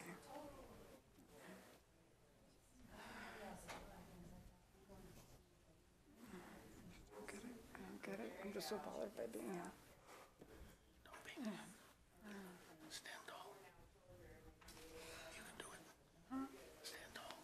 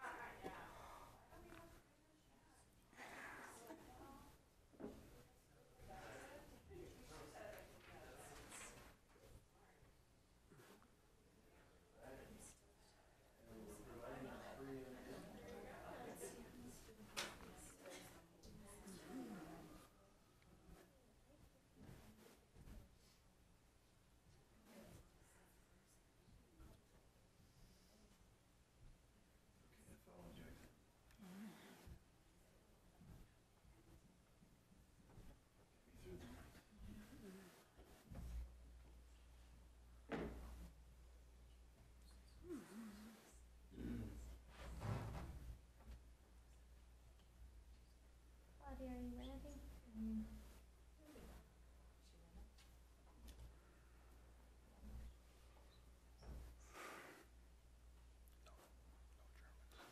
I know. God.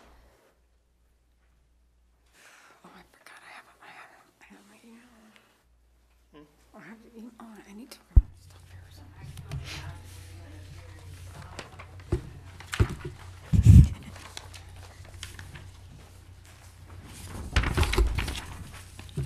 Okay. You ready to get back on, Claudia? Yeah, didn't get to the summary, but I guess I'm ready to get Oh. back on. Okay, everybody here.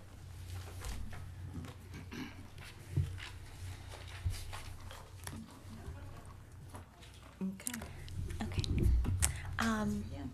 Okay. I would like to enter file COA 2022-170 into the record. It's a certificate of appropriateness, demolition waiver, and variances for 303 Southeast 7th Avenue, located within the Marina Historic District. The owners, Don and Bianca Pucci, are here to present, as well as their architect, Gareth.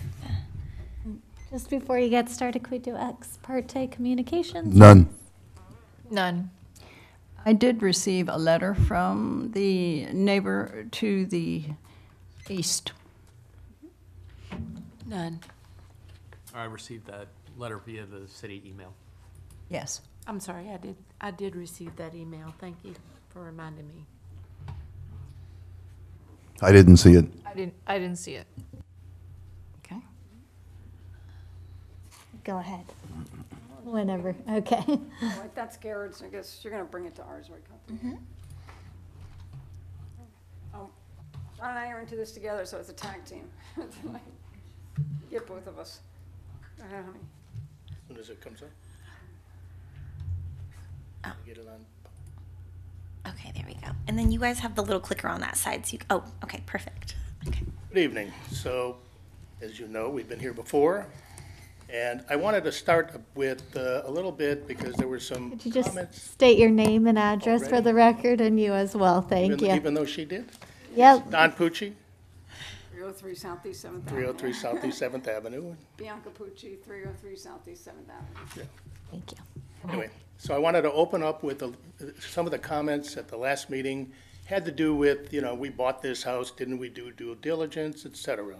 I just wanted you to understand that we watched 10 minimum videos of these meetings for Southeast 7th Avenue, many of them. So we got a good idea of what the dynamics of this board, or a board, and what was approvable, what was not approvable. We have some of those examples with us. So before we ever even closed on it, we had a reasonable concept of what the house should look like, what we thought we wanted to bring it back to. Additionally, what the board would typically look at, as approvable. And of course, we'll go through it in a second, what the neighborhood looks like. So. So I also wanted to bring up what Don was saying too. We actually met with the city, or communicated, I should say accurately, with the city before we purchased the home. And they were kind enough to give us all the information we needed to do our due diligence. Since after we purchased the home, you said 10 meetings? We've probably listened to at least 30 or 40. We've been diligently watching every single meeting over the last 4 or 5 years. So, by the way, thank you so much for bringing us back for this continuation. We are pleased that we have a continuation. We have listened to, there's no minutes of this last meeting in October, so we had to transcribe it. I probably watched it 4 or 5 times. I just want to make sure that we got everybody's opinions, comments, feelings, particularly feedback for us, for direction. There was a lot of discussion. I think from a variance point of view, it appeared to be reasonable, but the issue is the waiver on the second-story addition. I think Jim Chard, you put together a motion. This is verbatim. The motion was moved to continue with direction of a date certain of December 7th with the following directions. The roof color be changed to white. The door color be changed from orange. And the secondary subordinate aspect of the design to be more apparent. We took those directions seriously. We went right to work to meet this continuation with direction of what you requested. The roof color is being changed to white, but after today's meeting so far, I've got some real serious questions. Luckily, it is not a barrel tile roof. We are very concerned about people. We've had it before where people are stepping over. I think I mentioned in the last meeting that our house has an incredible amount of foliage. Like the other applicant was saying, that it's going to get dirty, and we're going to have to constantly clean it. But look, in order to get this, we'll go to the white. We understand it. We'll figure out a way. But I hope we can get it. And if we don't, I ask your ability to do what these other folks are doing and to see what we can do if there's an option. But we're willing to go with the white cement tile roof. If it's available, of course. Door color, I thought it was okay. It was, it was like a brownish orange door color. It's very common for mid-century, but again, we want to show you that we're gonna respond to your concerns. We've changed the color of the door, which I like that orange, but we changed the color of door to what we call a copper. By the way, I have to say that we had this huge banyan tree smack in front of that door. I don't know if anybody will see that color of that door unless you literally walk up and greet us and visit us at the house. Just pointing that out. We'll show that to you later. Here's the big one, secondary subordinate aspect of the design. So what we have done, a concern, and we're gonna go through the standards because it's very important. The idea is that this second story appeared to some people to be overwhelming. Okay. So what have we done? We reduced the ceiling height. Our ceiling height is 8 feet now on the first floor. Good thing I'm short, because that's a very small ceiling height. I can't get it any smaller than that. We moved the first floor level back from 7th Avenue. Then we took the second floor level and we moved even farther back from that. We reduced the size. The balcony, I agree, I appreciate some of the comments on the balcony now that we looked at it. It was a huge balcony. It didn't have to be. So we reduced the size of the balcony in half. And the other thing we did, we thought by changing the color of the balcony railing, it would blend in more. It's not my first choice of color. I like the black or the dark bronze, but we thought by having the white balcony, it would blend in. You might not see the second story as much, although you're not going to see it at all anyway. So I'm married to that. If somebody comes back and says, hey, yeah, we think that's going to look sort of funky, because what happens is the balcony color being white, that means our fence color with the hedges are going to be white, which will show more. I'd rather have the darker color. But I think we're happy to discuss that.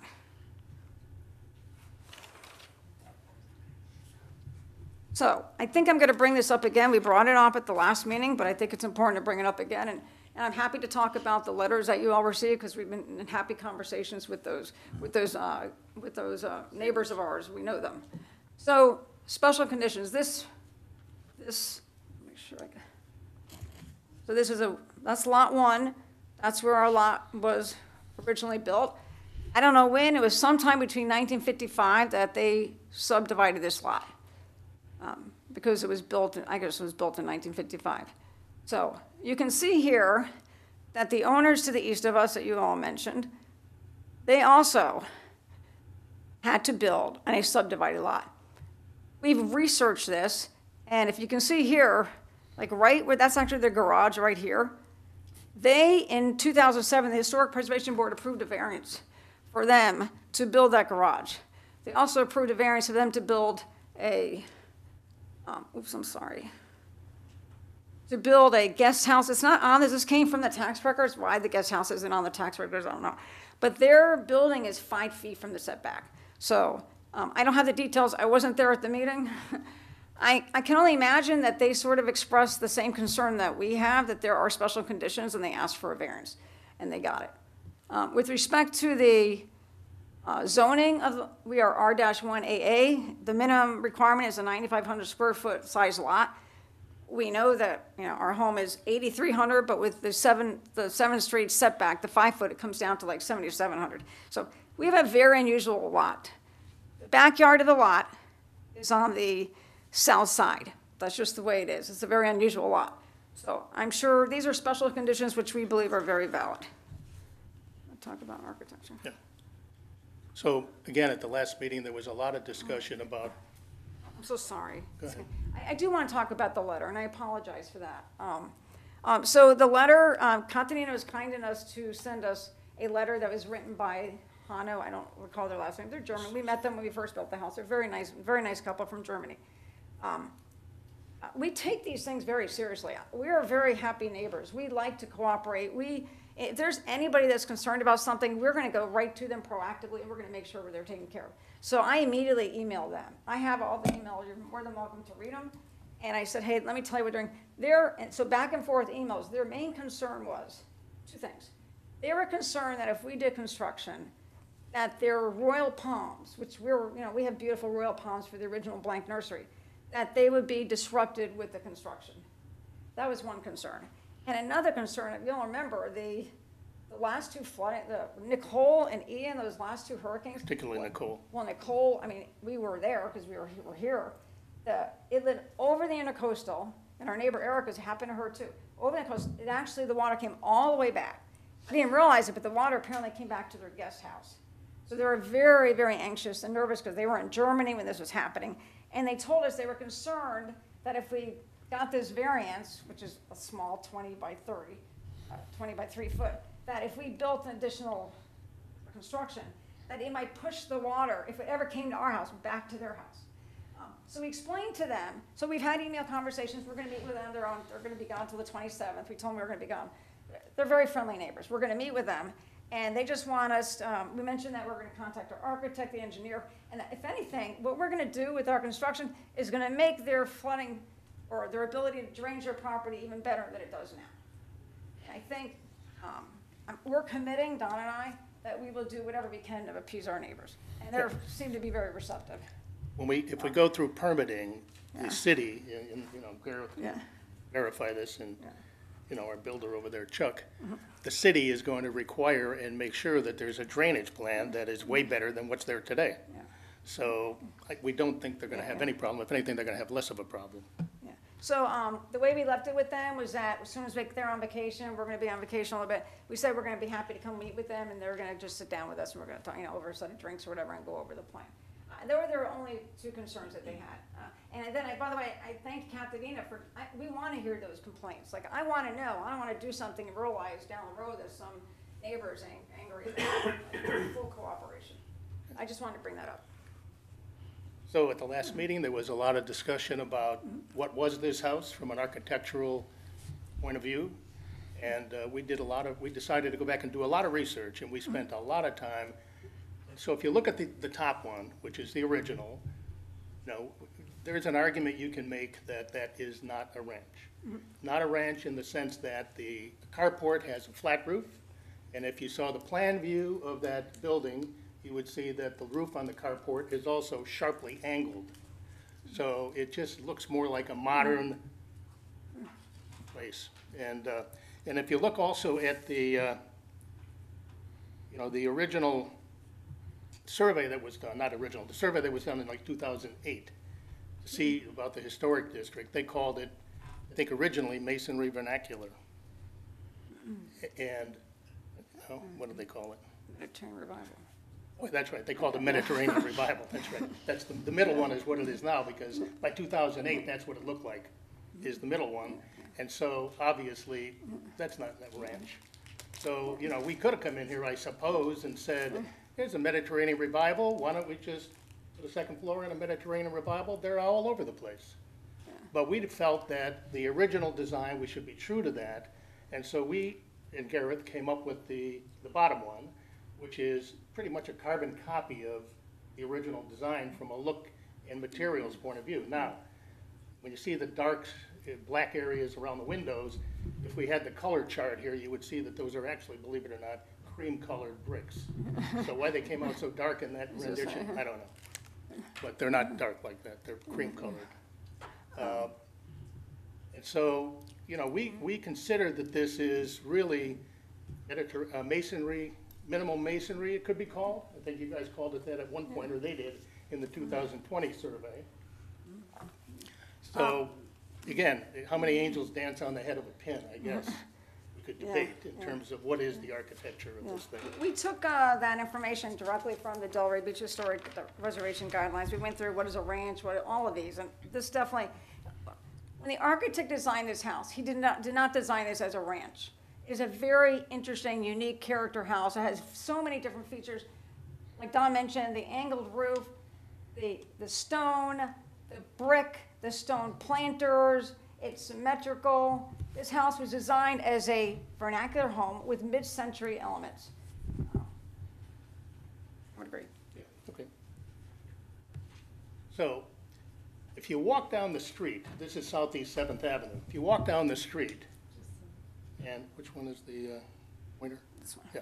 So if you walk down the street, this house here is kitty corner across the street from us. That's a 3-story building. This house here is directly across 3rd Avenue, 3rd Street from us. That's a 2-story, 6,500 square foot Mediterranean, Spanish, I guess, design, quite big house. And then again, if you just go up and down, there's, you have the condos, the et cetera, right around the same area. So the point being, when you walk down this street, this isn't gonna stick out in any way, shape, or form at all, number one. And more interestingly, this house, 300 Southeast 7th Avenue, is right across the street from us. This was approved for a second floor on a single-story building, about the same size as ours, the original single-story. And the second story that was approved, you can see it there, was bigger than the one we're proposing. So this is literally across the street from our house. So again, the reason for this chart is to say, when you go down this neighborhood, is what we're gonna do going to affect or, harm the historic character of the architecture of the district? And no, and it's gonna actually improve it. So that's that. So the next one is, this is just a plan view of the same walk. Somebody asked the last time, how many two-story homes are there in this area? Lots of them. And even if you go up Marine Way, you'll see 2- and 3-story homes in that area. So it's really not a defining characteristic, single-story homes of this district.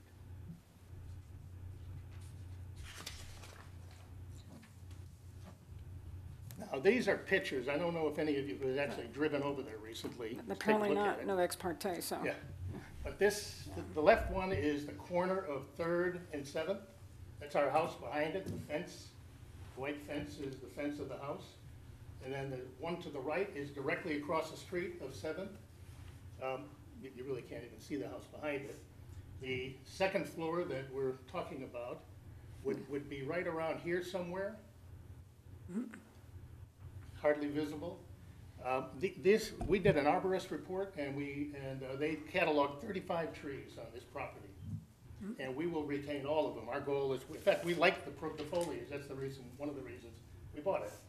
So our goal is to retain as many of these as possible. We think we can retain virtually all of them, if not replant them. So foliage is, we think, an important part of this. These are perspectives now based on the fact of shrinking the ceiling height and pushing the first floor back, pushing the second floor back, and reducing the balcony. These are the same perspectives, but with the current foliage and not even all of the current foliage. It's only 2 trees. So the left banyan tree, right here, that's an existing legacy tree, which is just gorgeous. That's going to remain, and that really hides the whole front of the house. And the rest over here, where the addition's going to be, you actually can't see them because we didn't put them in, but there are trees lining our neighbor Erica's driveway, which goes along to the right of that addition there. And so that's not going to be visible either. And again, we are not going to denude this property. Oh, not for the fun stuff. Okay, Secretary of Interior Standards, we know that this decision has to be made by the law.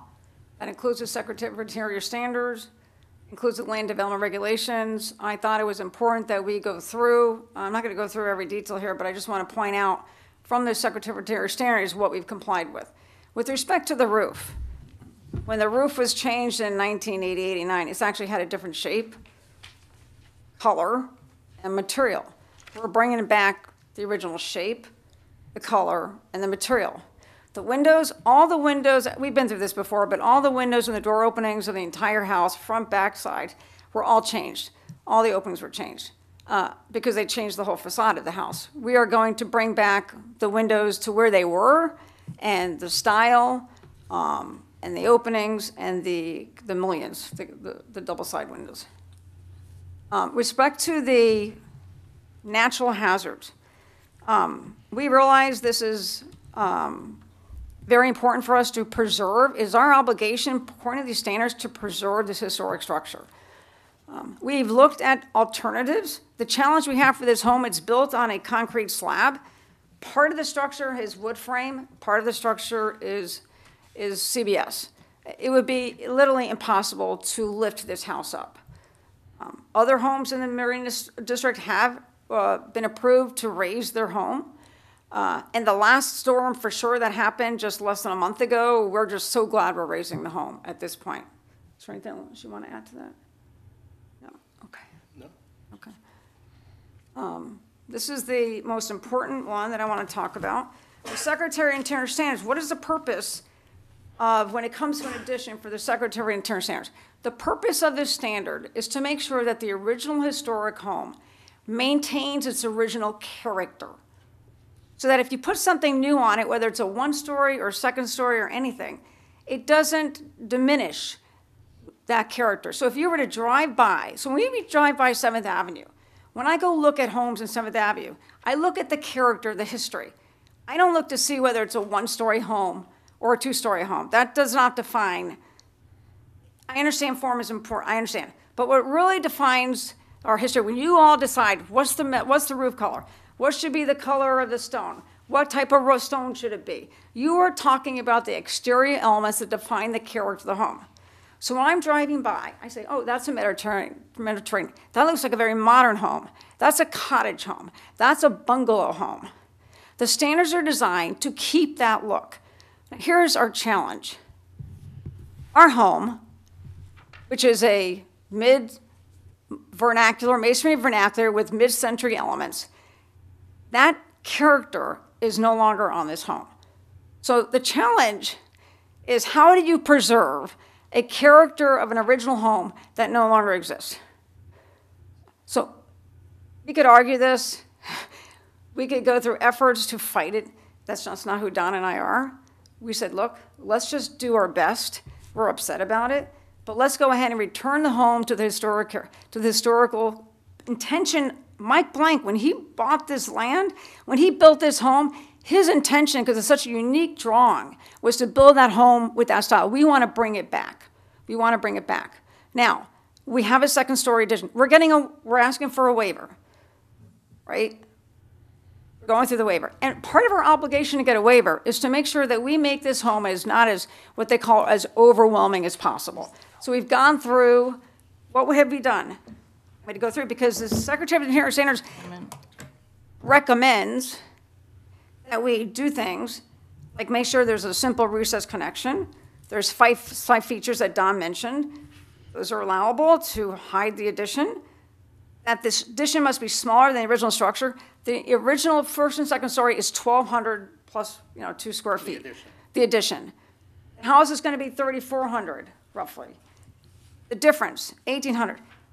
The addition is smaller than the original structure. We've met that. Is the second story addition overwhelming? The second story addition is 500 square feet. Let's go to the land. I'm not going to go through these because these involve compatibility with the rest of the homes of the district. We know we met those. These are very important. So this is under M1. Additions shall be located to the rear or least public side of the building and as inconspicuous as possible.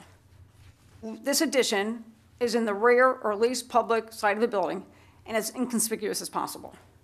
The addition shall not be located in front of the established front wall plane. Every time we have a meeting, we change plans, we continue to bring it back from the front wall plane. The characteristic features shall not be destroyed. Well, they're already destroyed. We're bringing them back. Addition shall be designed and constructed so that the basic form will remain intact if the addition is ever moved. Very easy to do that. The addition shall not introduce a new architectural style. We're actually trying to bring back the original architectural style. The addition shall be, am I up? You are. Wow, it's been 20 minutes? Has. I'm so sorry. I wish someone would have given me some time about that. Oh, why didn't they give me a little, okay. You can have one more minute to wrap it up. I have how many? I appreciate that. Does somebody say something? Yeah, you can have one more minute. You can have another minute. Thank you, Claudia, I appreciate that. Okay, look, here's the issue here. Overwhelming, that's a dictionary of overwhelming. Is it overwhelming? Great in amount. This is not overwhelming. This is not overwhelming. This is a simple recess for the reasons I just pointed out. I just want to make one more thing because I have a minute. Okay. People here talked about personal opinions about how we're building this home, the design. You know, we have a family of 5, me, I got one daughter in college, one daughter who's about to leave the nest, who knows, she might come back, okay? I've got my mother, older mother who's living with us, will be living with us. Okay. Don and I have separate careers. He's an entrepreneur project. I'm a CPA. I'm a consultant. I'm going back to school to get my doctorate to teach, to be a full-time professor. I need a dedicated space to teach. An office. That is the master suite. Sorry we didn't put that on it, but these are mixed rooms, okay? The additional space that we're asking for is for guests, basically. We just want a guest room upstairs, a private area, so that our guests, whether it's gonna be our kids one day or friends that come to visit this great city of Delray Beach, to be comfortable in our home. We have met the law here. We have met the standards of the law. And we have done what you've asked with the continuation. So we ask you to please approve those. So Okay, thank the you. minutes up, yeah. Thank you And very so- much for the extra time. So Gareth is here in case there are any questions. I don't think he needs to present anything because the only change is reducing the second floor and pushing everything back, away from the front plane further and further. Okay, thank you. Thank you for the time, I appreciate it. Staff? Okay.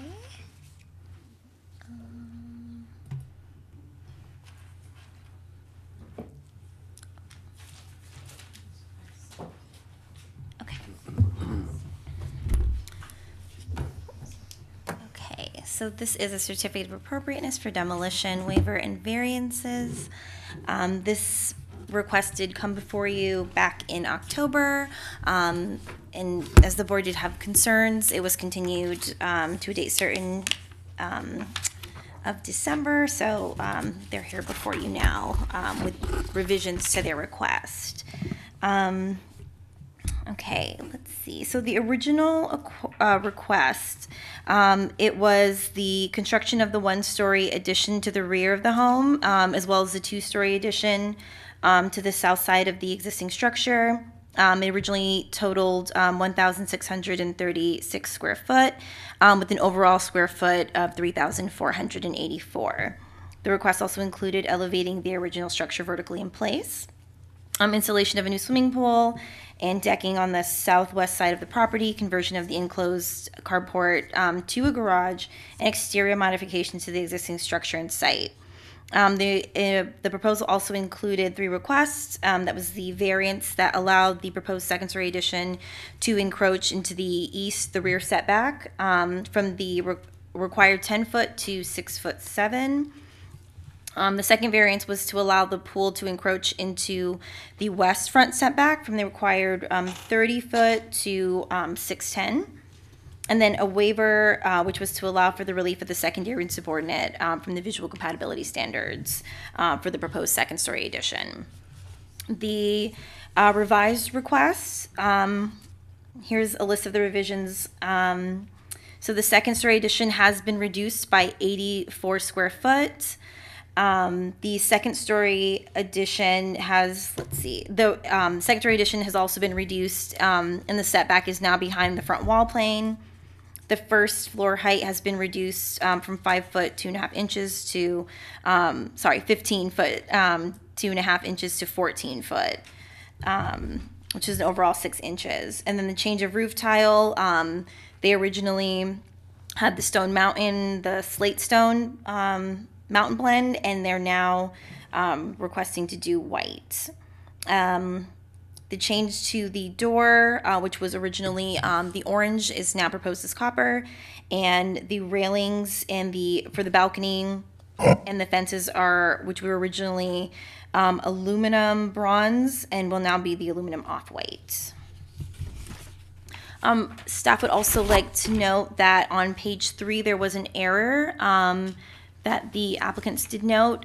We did have an error underneath plan sheet for the revisions, AS1, where we mentioned that the entire proposed was 1,552 square foot for the second story addition. That was actually not just for the second story, that was overall.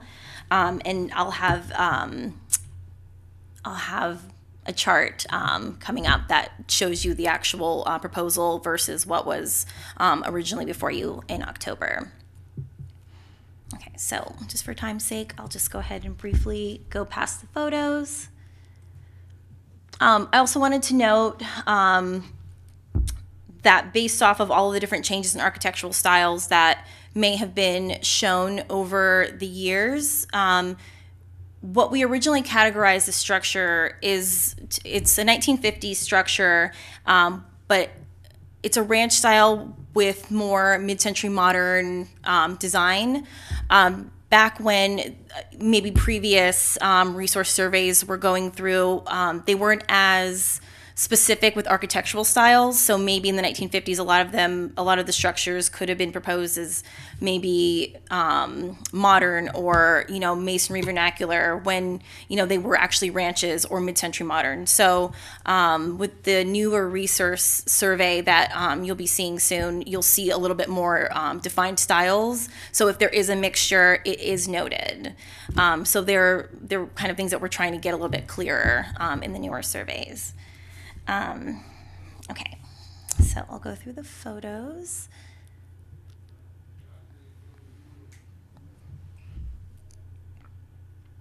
Okay, so here we have the existing survey of what's on site right now. It's the existing pool.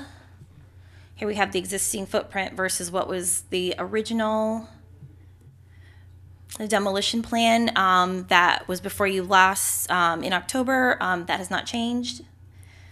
So here we see a diagram. This was what you viewed during the last request, and it shows the original footage and kind of like a progression of changes made to the house. So here on the proposed second floor, you can see this is what was originally requested, and this is what they're proposing tonight. So the pink area right here is, you can see there's a reduction to the second story addition. That's to the south side of the structure. Okay. This was previously shown the last time. These are the non-original siding. It was changed. This is a 1987 permit. The siding on these specific areas were changed from the CBS structure to wood. So changes in the restorations that they're doing to the facade in the front, as well as the addition in the back, don't affect the original structure because these additions right here were considered non-contributing. Okay, this is the chart. This shows what was previously approved for first floor, second floor, and overall additions. And then here we have the real total for the current proposal. Okay, so this was the original proposed plan. And then here you can see the revised, the revision. There's no changes to setbacks or for the variances, so a public notice wasn't required if there were any changes. So regarding any variance dimensions for setbacks for the front, the pool, or the rear setbacks for the addition, those aren't proposed to change. Okay, so here we have the pool variance as well as original request. And then here you can see there's no changes.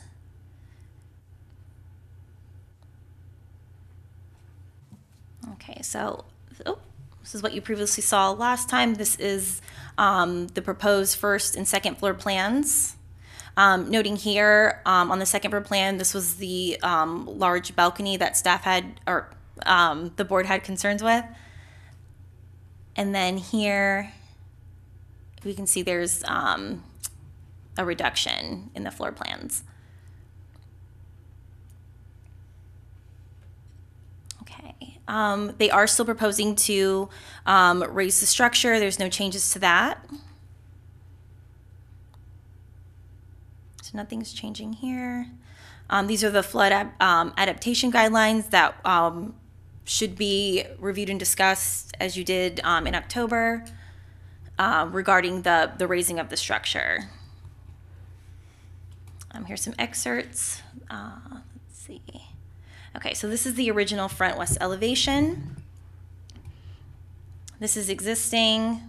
This is what was originally proposed, so you can see everything that is in red are proposed changes.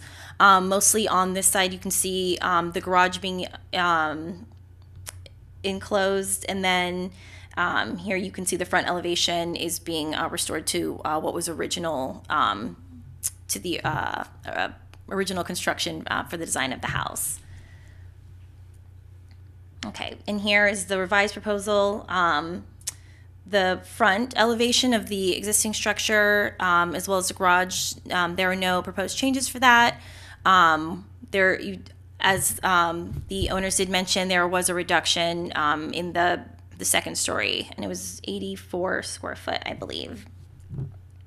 Oh, and the height, yes. Let me see if I can get the height specifically. That went from the 15 foot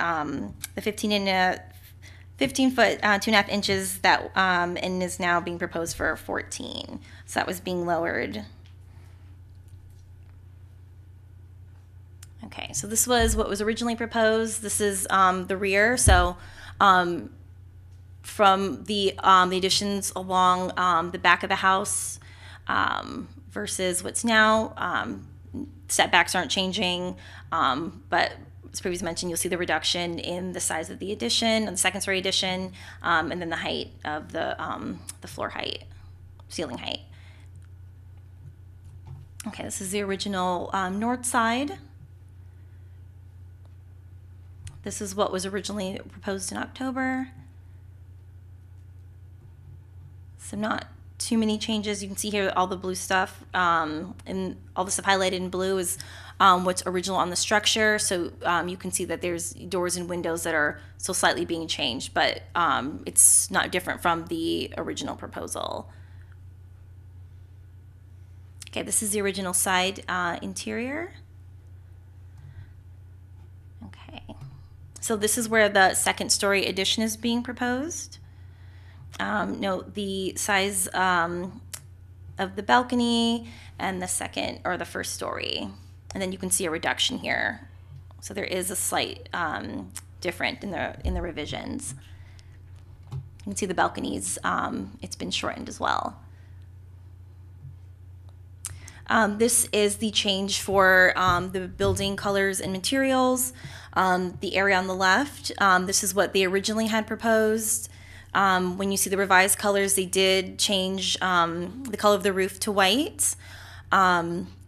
The orange door was changed to a copper, as well as the railings. They went from the bronze. They are proposing now the white aluminum. Okay, this is the rendering for the new revision. I wanted to just make a note. I know the Pucci's had mentioned, when you're talking about visual compatibility within historic districts, they are seeing a lot of, second stories and one stories, and that is very common in historic districts. And I don't think the second story is so much an issue, but it's mostly regarding style is how you determine it in historic districts. If you're looking at something that's notably historically a one-story within the district, if that's one story, that would be more appropriate to remain a one-story. And I do believe staff did have concerns regarding that versus the style. So I know, okay, so we still have the Secretary of the Interior standards. There is still a concern because there is a second story on the rear of the structure, which according to Secretary of Interior standards is not considered secondary and subordinate, which is why they're asking for the waiver. Other concerns, the board did mention it last time, was because of the structure. This was a screenshot of our staff report, specifically because the structure has always been a one-story. There was a little bit of issue on adding that second story addition.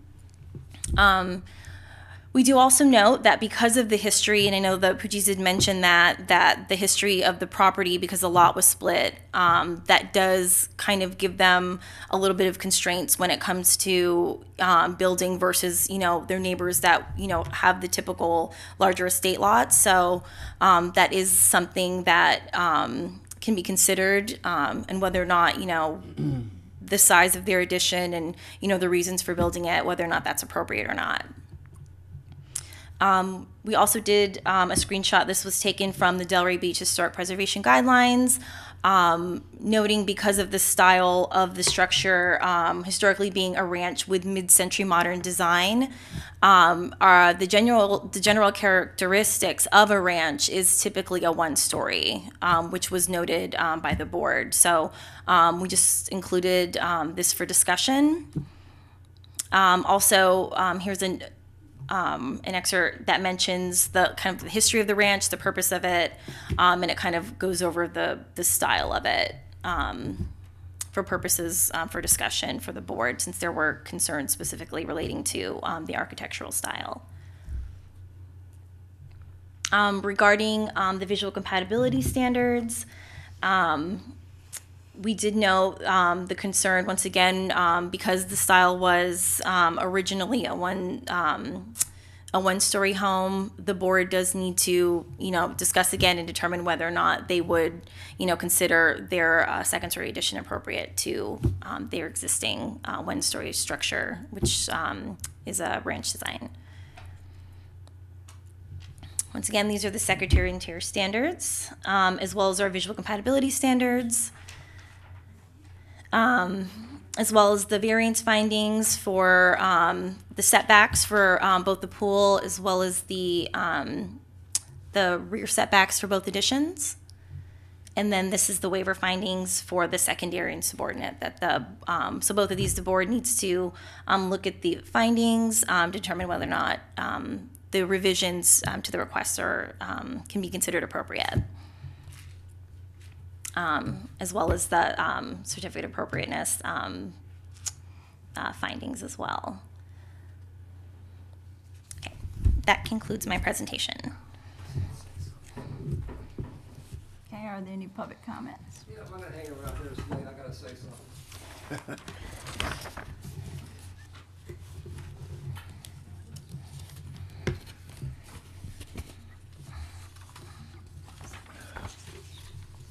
George Law, 46 North Swinton. I'm glad I don't have your job.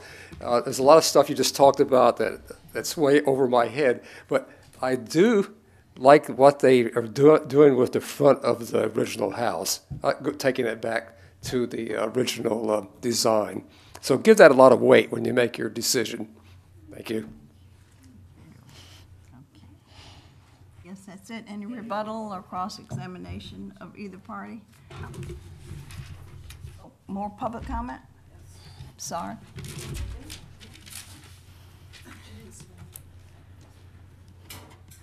Hi, Chuck Halberg, 120 Northwest 4th Avenue, right around the corner in the West Settlers Historic District. I am going to be the builder for the Pucci's, and having done, I guess, about 13 historic projects in Delray, always trying to keep, maintain the integrity of our history in the city. We've done that saving a couple homes. We just finished one, as you know, right across from City Hall. And I like the fact that they're trying to bring this back to the way it was originally, generally. The two-story thing has always been kind of my own house. I wanted to do a little second story on my addition recently, and we didn't fight it. It was in the back. But when I drive around, especially in that neighborhood, there has been some unusual projects that have taken place. We have a very modern project at the corner of Southeast 7th and 1st Street, which shocked many of us that got approved years ago. And I'm not sure if it was by the board or if it got overruled by commission. Not this board. Yeah, it may have been overruled by commission. I don't know. And there's some other things that have happened. There's some low-E glass. These guys are really trying to do the right thing, and I think it's good for the neighborhood overall. So I'm here to support it as a resident and a restorer of historic homes. Okay, any more public comments? I haven't been sworn in though, today. Oh.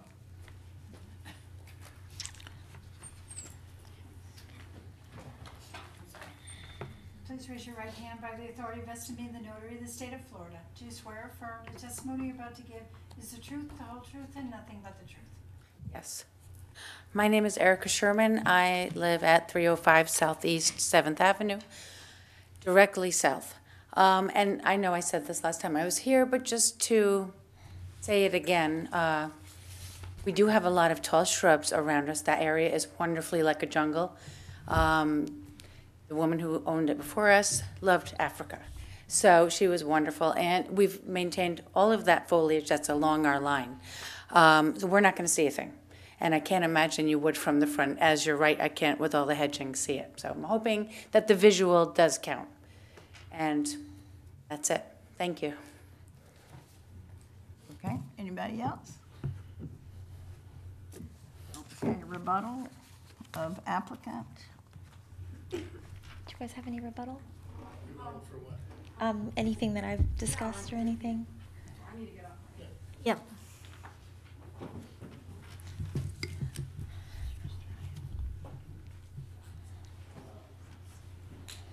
The only thing I want to rebuttal is the issue of the ranch. So those that ranch that you mentioned, company you put up there. Wouldn't mind just going a little bit closer to the microphone. Thank So you. the ranch that you put up there, you know, you did have the ranch. And then we, of course, went through the same exact guidelines. And we looked at the vernacular, and I listed it, and they had the similar features as the ranch. Okay. And these are the same historic guidelines that, by the way, on page 7, say specifically that if a home is considered, if a home is non-contributing, if it's usually not more than 50 years old, it was not present during the period of significance, it no longer possesses its historic character, which reflects its original character, and it's not capable of yielding more information about the period. And they even give the same standards you referenced about the ranch. They even give an example. The residence is a non-contributing building because the people here took out the carport. They actually enclosed the carport, and they changed all the windows. And when I asked Michelle about this, she goes, hey, these are the 2018 published. They probably need to be revised. And I'm sorry, I'm just being honest here. But I'm like, you can't. Yeah, we went by this. This is the same one that says we shouldn't even be having a contributing home.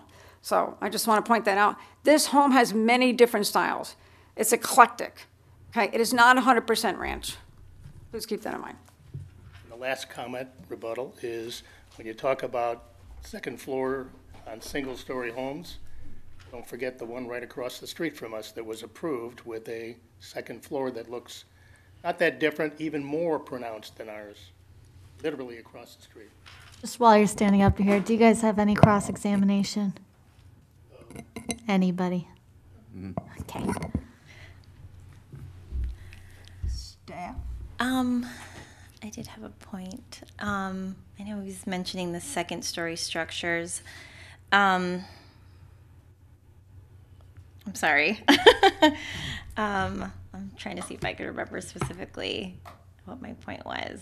Oh, okay. So with 300, I know you're mentioning 300 Southeast 7th Avenue. That was approved by the board. Depending on that style, that was not a ranch-style house. I believe that was either a masonry vernacular or some other style that could have a two-story. Okay, thank you. So it was a masonry vernacular style structure. Once again, it kind of goes to specifically the architectural style. You know, are these commonly seen as one-story, or can they be one-story, two-story? So, you know, as the board usually decides, you know, based off of, you know, that specific request that, you know, you're viewing at the moment, like, is that appropriate for that style? But in every other sort of way, I understand what they're saying. The request is very similar. Another thing, too, that we look at that is also noted in the staff report is the ad valorem tax exemption. This is a contributing structure. So, you know, if the board votes on this and should, you know, it be determined that, you know, the additions are not appropriate, they could be like in danger of not being able to get their ad valorem tax exemption for, you know, all the work that they're putting in for there. So that's also something based off of the Secretary of Tier Standards and the National Park Service that, you know, we can kind of consider as concerns when we look at additions and stuff based off of our standards and the National Park Service standards. So, and that's the only rebuttal I have. All right, then I guess we're at board discussion. Along those lines that you were just speaking of, I'm a little confused because during the presentation that the property owners made, their house was designated in two different surveys.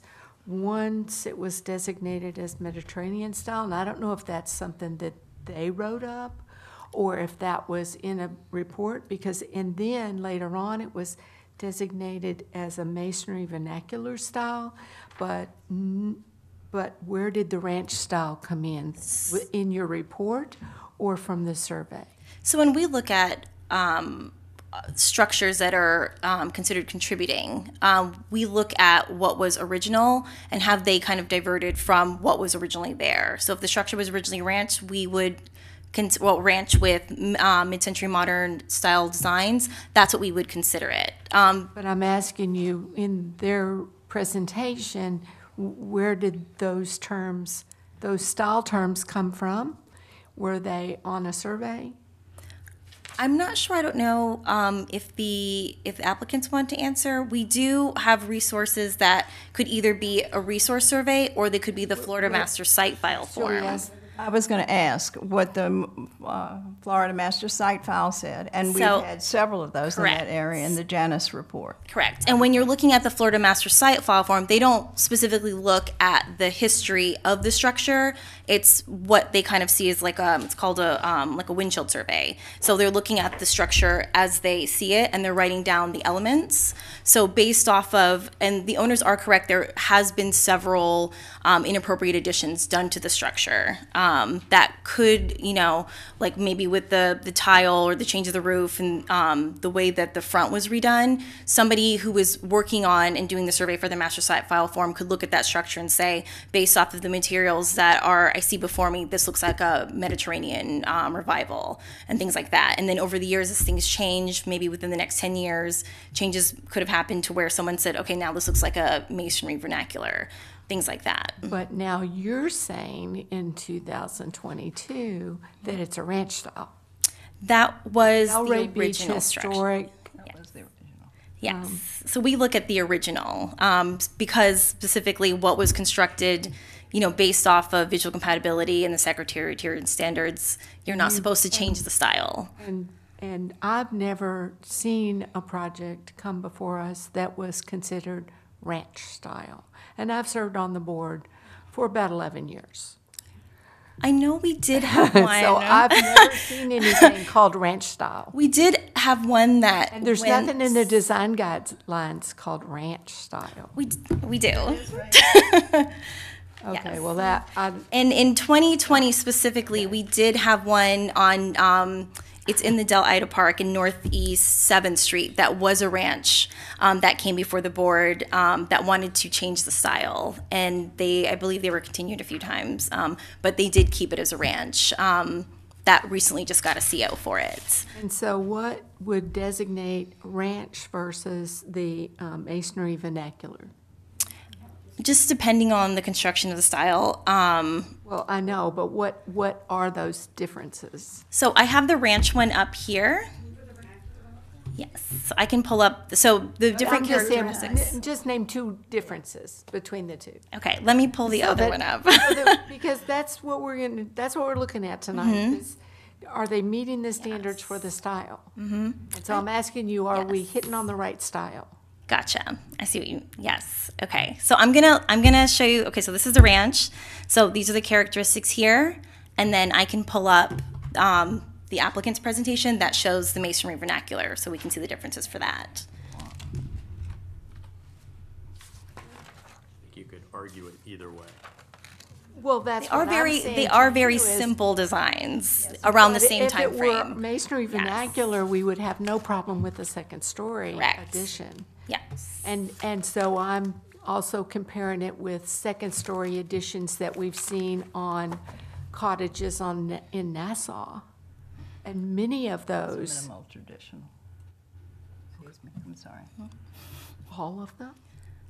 Most of them on Nassau. That was the cottage, Cape Cod, and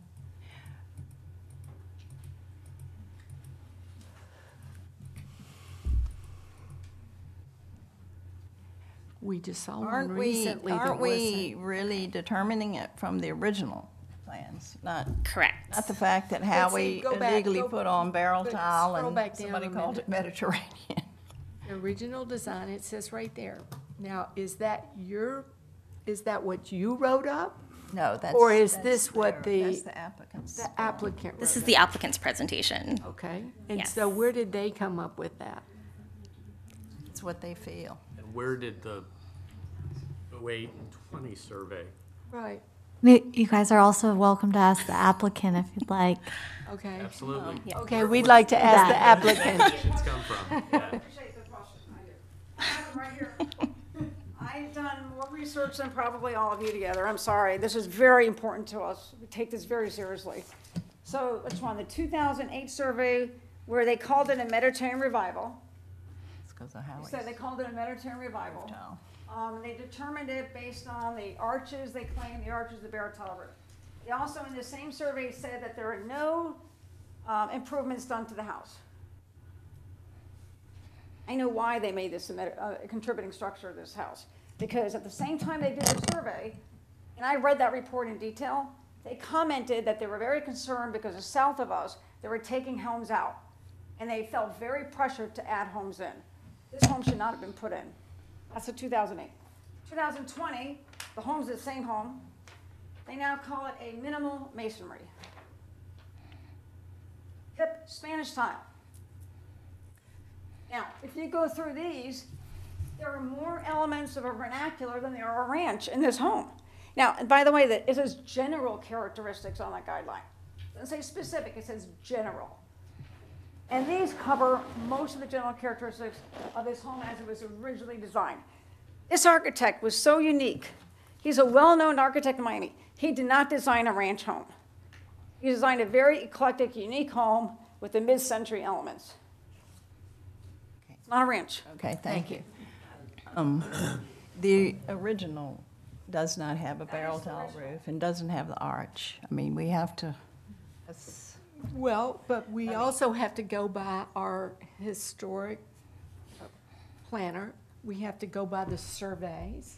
And there is nothing in either of, I mean, there is nothing that says ranch in either survey. Two surveys, neither one of them called a ranch. you mean the. But all of a sudden, our planner's Well, calling that's it a just- ranch and saying that it's not appropriate to have a two-story addition. And I'm not sure I agree with that. Yeah, Howie changed that in '88 before we were a district, before it was survey. That's the problem. These changes have come about from the original. These historically inappropriate architectural elements have come. Well, there's a lot of them in Since that, we've been on a that district. street. I can't tell you the house number, but there's a small home, one-story home, that has a two-story garage in the front. Yes, and they were, I believe, removed from the register. That's Fontaine Fox Cottage. They were removed from the register, and they definitely had their tax abatement removed because it was considered inappropriate addition. And that's the real fear here, because But it was they approved. sit in an, no, they took it over to commission. It was a commission overturn. Oh. But, you know, we've lost so much of this district because of inappropriate historic additions. And the photos that were shown of all the surrounding houses, the rules actually say you must be visually compatible with historic structures within the district. So you can't be concerned about the meridian and things because the historic district is a carved out island and we look inward. So for our rules, just because that's all we have is we're an island. So we can't judge what's outside the district. We can't use that to justify changing something within the district.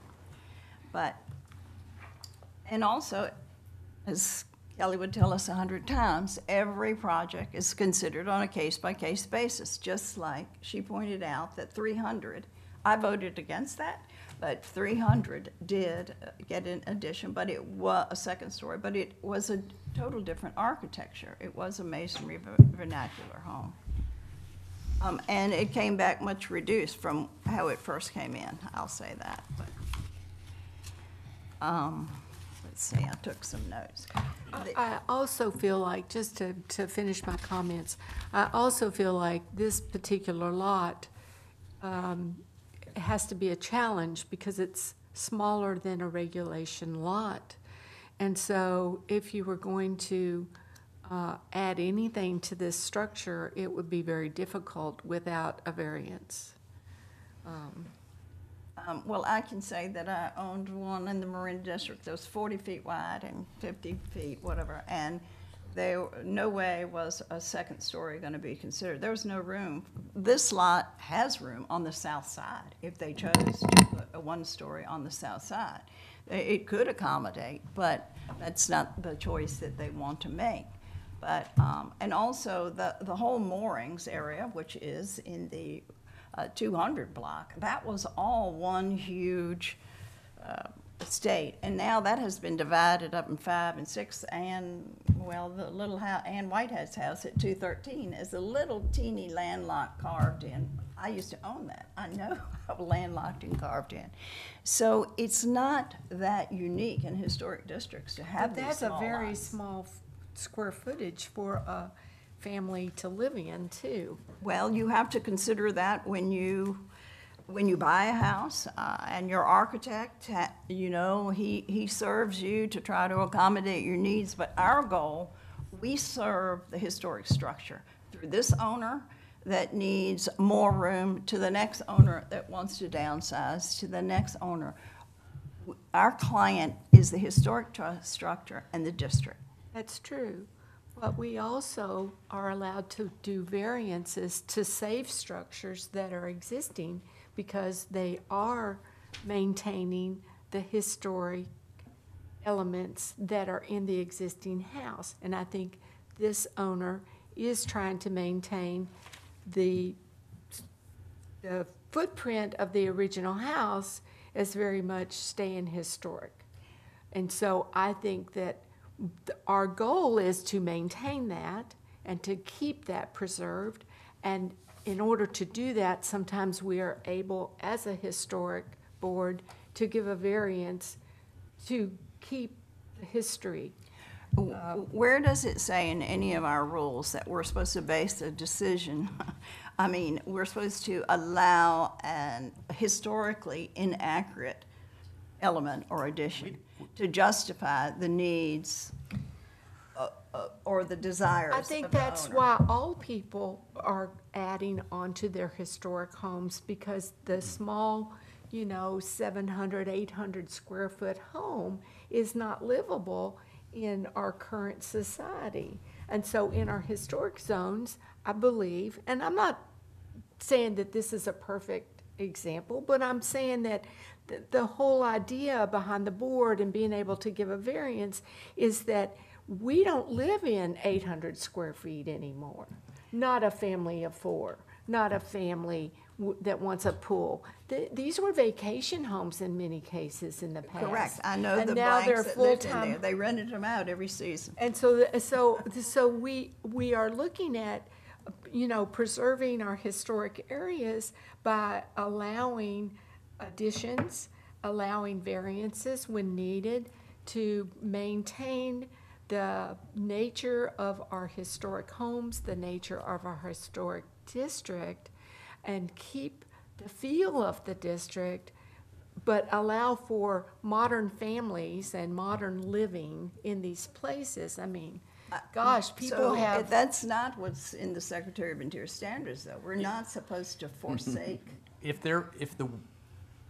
there wasn't reasons for waivers or variances, then why do they exist? They exist so we can save these historic structures, like Rhonda said. I agree with her 100%, but still bring them up to a modern, livable standards. A lot of these are functionally obsolete if you look at them.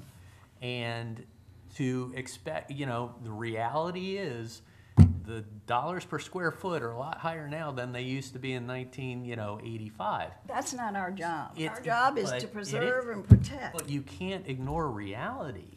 If staff somebody- can make a comment, I will agree with the modernization and adding on to historic structures specifically because the ad valorem tax exemption, because that focuses on extra square footage as an incentive for historic structures.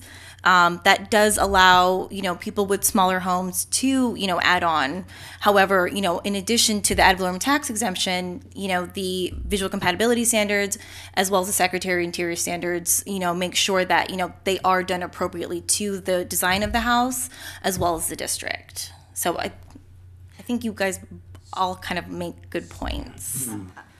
I think the threat to this house is to add inappropriate additions that are definitely not minimal and could cause this building to be unclassified, and also the tax exemption with it. That's the biggest threat. I also wanted to mention the neighbor that was very much opposed to this, and his property does sit directly behind this, very close on the property line. The guest cottage is original. I know owners from that from a million years ago, back in the 70s. And that it is original. It used to flood. It was a problem. That lot is low there. And the problem with 7th Avenue is when it's higher at the front of your house than it is at the intercoastal. So when it rains, you get the flooding running east. And if his flood wall behind you is not high enough, when we get high tides, it would flood from the west. So it comes from both directions, but you're filling up your entire lot with hardscape, and there isn't that much space for drainage. Drainage is something that the city engineers will address, and I know you have a 2-foot wall, and is that sufficient? But I mean, it's a pretty filled up lot. As far as your trees, that's fabulous. I love the trees, but I have to tell you, I had a huge banyan in my front yard that I watched slowly die from saltwater intrusion. So they're not perfect. Also, the other one at the end of the block blew over in the hurricane. So you can't substitute plantings for historically correct additions. Sir. Let's see what else. Well, that's all I have for right now. But I mean, I'm sorry. I know you're nice people and you want to have a bigger house, but if we changed every house for every person that came through there, we wouldn't have historically correct homes. I mean, in a real district in Charleston or somewhere where it's considered a real district, you wouldn't even ask for it. But I am not opposed to an addition, and I would have hoped you would consider the south side of your lot rather than one story, rather than a 2-story. I do feel a 2-story is inappropriate. I do think it's historically incorrect, and I do think it is a problem. So, Want to go? somebody else can go. Hey, Kristen. So can I ask staff, I'm a little confused because I was writing stuff down and I read the staff report and everything. So the original proposal was going from 1636 to 3484. That was what we talked about last time. Okay. And now the new, I'm asking staff. Oh, so I went ahead and I put the additions here, so you could see what the proposal entails. Where is the reduction, actually, the 80 feet? Is it the 84 is on the balcony on the second 70 on the balcony. story? Well, I got it was 84 square feet, and then the height went to from 15 feet, 2.5 to 14 feet. It was 84 square feet. Did you want to ask the applicant or the architect? No, for I just specifics? wanted to ask. So I see that you put this here, but what I'm confused about is, are these numbers the additions that? Yes. Okay, so what is the, maybe the homeowner, I can ask you guys, what's the current square footage of the home? 1848. The square footage of the home is 1848. It's going to 3404. The actual addition, I know 1,552 square feet includes some of the area in the back, but when it comes to the Secretary of Standard, they want to make sure that the addition, I mean, what we're concerned about is the two-story addition. And Right. that is, Right. right, and that's 1,200 square feet.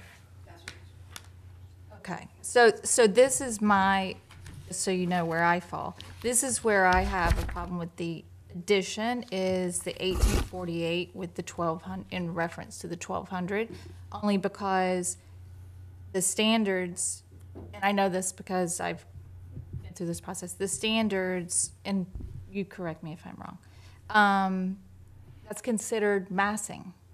No, the standards, actually, that's incorrect. The standards say that your addition should be no larger than the original. Are you asking a question, Kristen? Well, That's a standard. so maybe I need, Minimally. maybe I need to ask staff, but. So these, oh, Bianca, can you get in front of the mic? So you're a little hard to hear.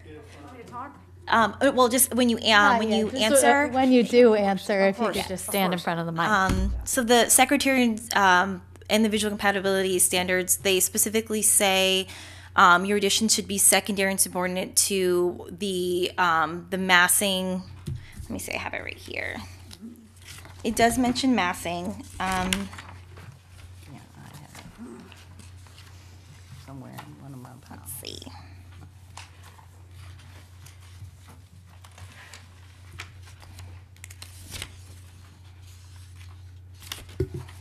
It's under visual compatibility.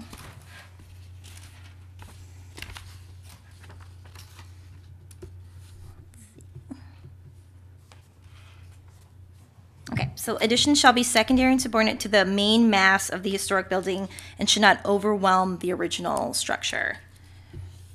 It doesn't have hard numbers. Correct. It leaves it up to interpretation, Yes. Somebody asked me. which is where we're at. Kristen? So Your question, is this massing or not? well, And John is saying, I have my Subjective. thoughts, but I'm waiting. well, now I lost my train of thought because I had something Ask me a question. you were looking at the percentage of the Yes, increase yes, only relative to the the original. original, because 1848 is not a small square footage, even in today's terms. Lives in the garage. Yeah, I live in. Unless the question is pending, we need you guys to keep quiet on this side. Thank you. Yeah, I mean, and so my thought was, because I know, I remember the last meeting very well, and I remember us saying, shrink. I'm just wondering where the shrinkage happened, because other than the 84 square feet on the second, now I'm gonna ask you a question. Other than the 84 square feet of, and is that the balcony No. upstairs, or that's the? The balcony's another 75 square feet. Okay, so that's not included in the No. square footage because it's exterior. Right. So, It was to reduce the mass of the look of it. That was the point. so the 84 square feet was taken off of. First and the second. Can I, Yes, you can. we thought about moving the second story even farther west, and that was one of the, but the challenge then is you've got this huge, we thought it would look terrible, because then you would have this huge open balcony that would cover the first floor. It would look very odd. And then according to the standards has a recommendation that specifically says, as a recommendation, that the addition should not be as large as the original historic structure. There have been additions done that are 3 to X as large as the original Yeah. structure. This is less. Yeah. And we followed that recommendation. And And the continuation that was asked for was to do what you can to reduce it. Well, that's where I'm just asking, like the 84 square feet, that was all that you could Only because we felt the reduce? it would look too odd to push the second story back. Bianca, can you please speak into the microphone? We could have easily pushed the second floor even farther back, but then you would have this big open balcony on the top. We just thought it would look awfully weird, like odd. This looks so much nicer. And it's 500 square feet, the second story. Like this second story was originally 1,300 square feet. We've done 8 renditions for over, it's been 14 months now. It's gone from 1,300 square feet, continues to reduce it. The last time you were in front of us, it was how much? That's where I was Yes, trying it to was. get It was confused. 572, now it's 5. Yeah, it was 75, and it was only because from a design perspective, we thought it would look very odd. And the board said, hey, do what you can to just push. It was not just reducing the square footage, you asked us to push it back. So that to us, by pushing it back, it's not as conspicuous. So it was 2 things you asked to do, push it back and see what you can do to reduce the square footage. And so you guys pushed it back? So we pushed it back 4 feet. I mean, like, we're pushing it back. It's not like we just kept it there. We pushed it back too. Yeah, I just wanted clarification on like what you guys did and. Okay. Could we look at the site plan a little bit? I mean, I'm really struck by what Rhonda said, that these were beach cabins, houses, and are not necessarily suited to modern living, particularly if your children come back home and live with you. In terms of the setback to, are we saying to the west? To the west. To the Where the west. property sits directly, I mean, very close to the property line on the west. But how much is left there? You know, we wouldn't even let a pool go there. Let's talk about this. But now, how much? If that were on the property line, is that another, I can't tell from this, is that another 4 feet, another 8 feet? If what were on the property line? The addition. The addition. They're asking 6.9, aren't they? Isn't that what we're talking about? You go back to make sure I'm talking about the right property. From the west, it says the variance from the east, the original was 6.7 and the west was 6.10. Now it's, I did try to take notes. That's where I was getting confused without, I didn't write down now. Yeah, it's supposed to be, they are asking 6 feet, 7 instead of 10. One of the problems with two-dimensional elevations and site plans is you really can't envision in terms of the whole idea, the actual structure, and also the secondary and subordinate aspect, because it appears that it's on the same plane. And I'm just wondering, do we have anything that looks like it? The last meeting, we had a picture, and I remember specifically the second story, remember? There was a big picture of the second story, but this. I think the There was west renderings. elevation shows. Renderings, but. Rendering. The applicant's presentation did have renderings. Would you like me to pull those up? The perspectives. I mean, that's a flat Yeah. elevation. Yeah, 'cause this is I just- thought, I thought you had it differently, but,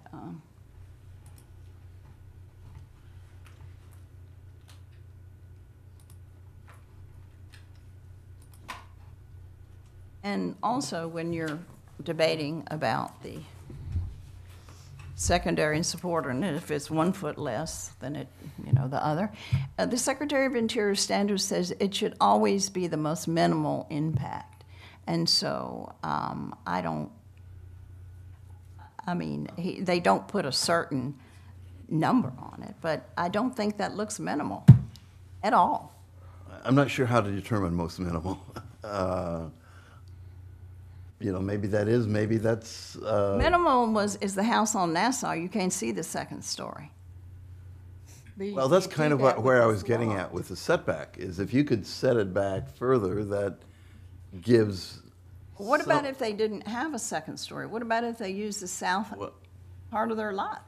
It can accommodate that. I was headed in that direction. Oh, sorry. To me, the idea is Rhonda is speaking to what the objective is. How do you come up with something that today's modern family can live in? And whether that's a second story or an expansion elsewhere, I don't know what the answer is here, but I think that we're sort of, we're focusing on that second story, and my question is, what can we do with that? So it does become more secondary, and it isn't massing. Obviously, we're not up here to design it for the applicant. I'm not trying to do that. But we have a family here that has moved into Delray and is committed to the neighborhood and preserving the history of this building. What flexibility is there so they can obtain their objective of making it livable? I don't mean to be hard, but, we're talking about a historic building, so owners are temporary. It's the building that we are supposed to be focused on. Another thing I wanted to bring up while we're talking about all this, they are raising the property. So everything's going to go up. There's going to be a new roof. There's going to be everything is going up. So I watched the video again. I read the whole Secretary of Interior's new book on flooding, and it does say it's not a technique that should be used if the ceiling can't accommodate it, if there's an echo effect with the ceiling has to go, the roof has to go. But in your situation, you don't have many alternatives with that. So, to preserve your property, that's not something I would fight, but it also does elevate the whole property already. And I know that you're going to try to conceal that, but as you've already admitted, you have a small lot, and it's going to be hard to conceal that and have a second story additionally. That's just my opinion on that, but. I have a few thoughts. So I agree with Rhonda, what Rhonda said earlier. We have, and not just we, the collective we, this board, over the last 35 years, have approved a lot of second stories in a lot of historic districts. And some have been done better than others, but right along Swinton, I can name some. Right along across the street over here, there's quite a few. I'm not opposed to the second story. I think on this side of the house is the only appropriate place to do it. I think the style of the house, whether it's a ranch or masonry vernacular, is definitely not clear. There's no consensus on that. It is debated. And the first time ranch pops up, is on the staff report here, or, maybe a year ago. So the reason we do have these waivers, and like I said before, you gotta bend, not break. So we don't approve this, they sell the house, somebody else lets it go, whatever. People are putting hundreds of thousands of dollars into making this existing structure livable and bring it up to modern standards and bring it back to kind of what it looked like originally. This is an 80-year-old house. These waivers and variances exist for a reason, for us to allow somebody to come in and adapt a structure, save a structure, and make it adaptable for modern living. So, I'm in support of it.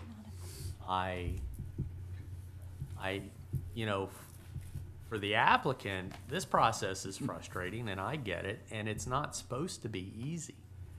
These changes are possible, but there's a process, and the reason Delray is what it is, and why people like the feel and the vibe and the massing and the scale, is because over the last 35 years, while we've had historic districts, people have sweated the details. So, it ain't supposed to be easy, and it's not, and I sympathize with you. but that's the way it is, and, you know, if we wanted to be Boynton or Boca, then, you know, we'd look a lot different than we are today, and that's why people want to come here, though. But in terms of this structure, I think it's a very small lot. There's limited options. We can't ignore the reality of financial realities of today. You know, this is not something that I think people make decisions on a whim to spend money in a historic district. And do we want to encourage people to invest and, you know, restore and readapt their historic structures, or do we not? So. Are we prepared to make a motion? No. I think Lottie has a few comments. I've known 4 different owners for this house. Oh, it's been flipped a bunch of times. If these people decide this is not the house for them, then there will be a next owner. We need our house to be here. You say 80 years. We need to be here, you know, historic districts are supposed to be forever. And I just think that's a very inappropriate addition. They say ranch because our educated staff, who have historic preservation degrees, looked at the original plans and determined it was ranch. So I don't know why we're still arguing about what is it. It's been altered, yes. They're going to take it back to ranch. Fabulous. All that part is fabulous. And they're going to raise it, which they need to do. I'm all okay with that. But they have area on this lot where they could accommodate addition without doing a second story, which to me would be historically accurate with the style of the house, and not a second story. But, you know, we may have to agree to disagree. I cannot support it in the rules. We can support it to be nice guys. Oh, they want, you know, they want a bigger house, and we want people to like Delray. But that is not our job. Our job is to support it in the rules. I would never try and change your mind. Not that I could. I've got a wife, and, you know, I gave that up a long time ago. So, but I'm expressing my opinion, and that's why we have a board. And if these rules were written in stone, we wouldn't even have a board. It would be X and Y, and that's it. So do we? We could be replaced by computers. Can I ask a question to the applicants? So is there a reason why in your initial research, because I appreciate all the research you guys have done. I can tell you're passionate, and I appreciate it. But in your original research and everything, is there a reason why you didn't consider just doing the addition and keeping it a one-story structure? What's the actual reason that you decided to go second story? First of all, I just want to clear something up. There is no room to the south. I'm not sure where you get that. There's no room to the south. This is at the lot line on the south. Well, if you're moving the pool. It's got nothing to do with the pool. The pool is going to be on the west. The staff report. We're covering the pool. The staff report says. Okay, we had one question. I don't want you guys to argue back No, and you're missing the forth. point. We're filling, just I'm sorry. answer, Kristen's question, because she's the one who asked you a question. Okay. Thank you. That was the answer anyway. So you have to go in front of the mic. Not for me, but for the record. We were opposed to the way for it to get the one story. For us to live with a family of 5, for us to live, we would need to get variances for all sides of the home. We tried going out in the front, by the way, but even though we thought the home historically had been compromised in the front plane because it was totally changed, staff said there's no way you can go above the plane. If we did, we wouldn't be asking for a variance in the back. Our original designs had it in the front. The reason is because we would have to get variance then from all sides of the house, and we don't want to ruin the landscaping. We love the landscaping of this home. We want to keep it that way. We'd have to be demolished, some of this landscaping, number one. Number two, even with the one story, like I mentioned, we would like additional space. And it's a 500 square foot additional space in the second story. It's not large. It's 500 square feet. So we're asking, it's a guest room. But there's 700 down, because It's a ma- you're the- adding the 12. Downstairs is the. You're adding 1,200. Yeah, is the master and my office, where my office is. So it's a guest room. Can I answer? Sure. Which, by the way, is exactly where the current pool is. So the current pool is getting filled in Yeah. to the south, Yeah. and that's the addition, Yeah. essentially. We push that, the continuance that, I'm a little surprised because the continuance was, what can you do? You guys had conversations. Could you push the house back a little bit? Can you, we've done that. We've changed the roof color and we've changed it and. I think you answered I the know, question. I know. Thank you very much. I think we're ready for a motion. You want to make one? I do. I move approval of a certificate of appropriateness. Demolition waiver and variances 2022-170 for the property located at 303 Southeast 7th Avenue, Marina Historic District, by finding that the request and approval thereof is consistent with the comprehensive plan and meets the criteria set forth in the land development regulations. I'll second.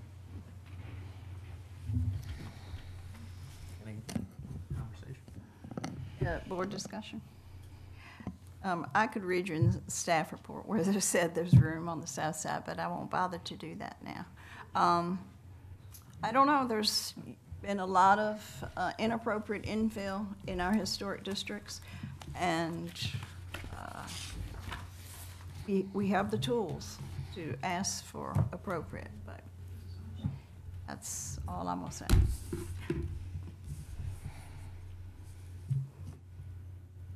Are we ready to call the roll? Brian Weber, absent. Claudia Willis, No. John Miller, Yes. Rhonda Saxton, Yes. Kristen Finn, No. Jim Chard, Yes. Elise Lindstrom, absent. Okay, there it goes. So I asked permission to follow the rules last night.